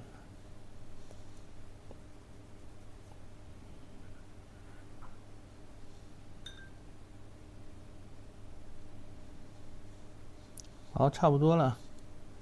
这张啊，差不多可以到这儿了。下一次课呢，咱们开始画墨谷了，又轮到墨谷时间了。那么我是准备啊，之前不画了2个调平了吗？2个2尺调平，对吧？现在是准备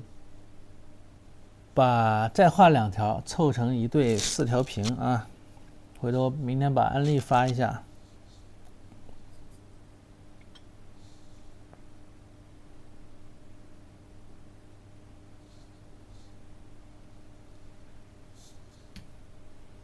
好不好？那么今天的2张画啊，都画齐了，都齐全了啊！今天2张画都齐全了，一张昭君出塞，这个昭君没画好啊，4美没画美。一张这个小马这张是找回了一点感觉啊，放假有将近10天没画画，有点没有感觉啊。这张稍微找到一点感觉了。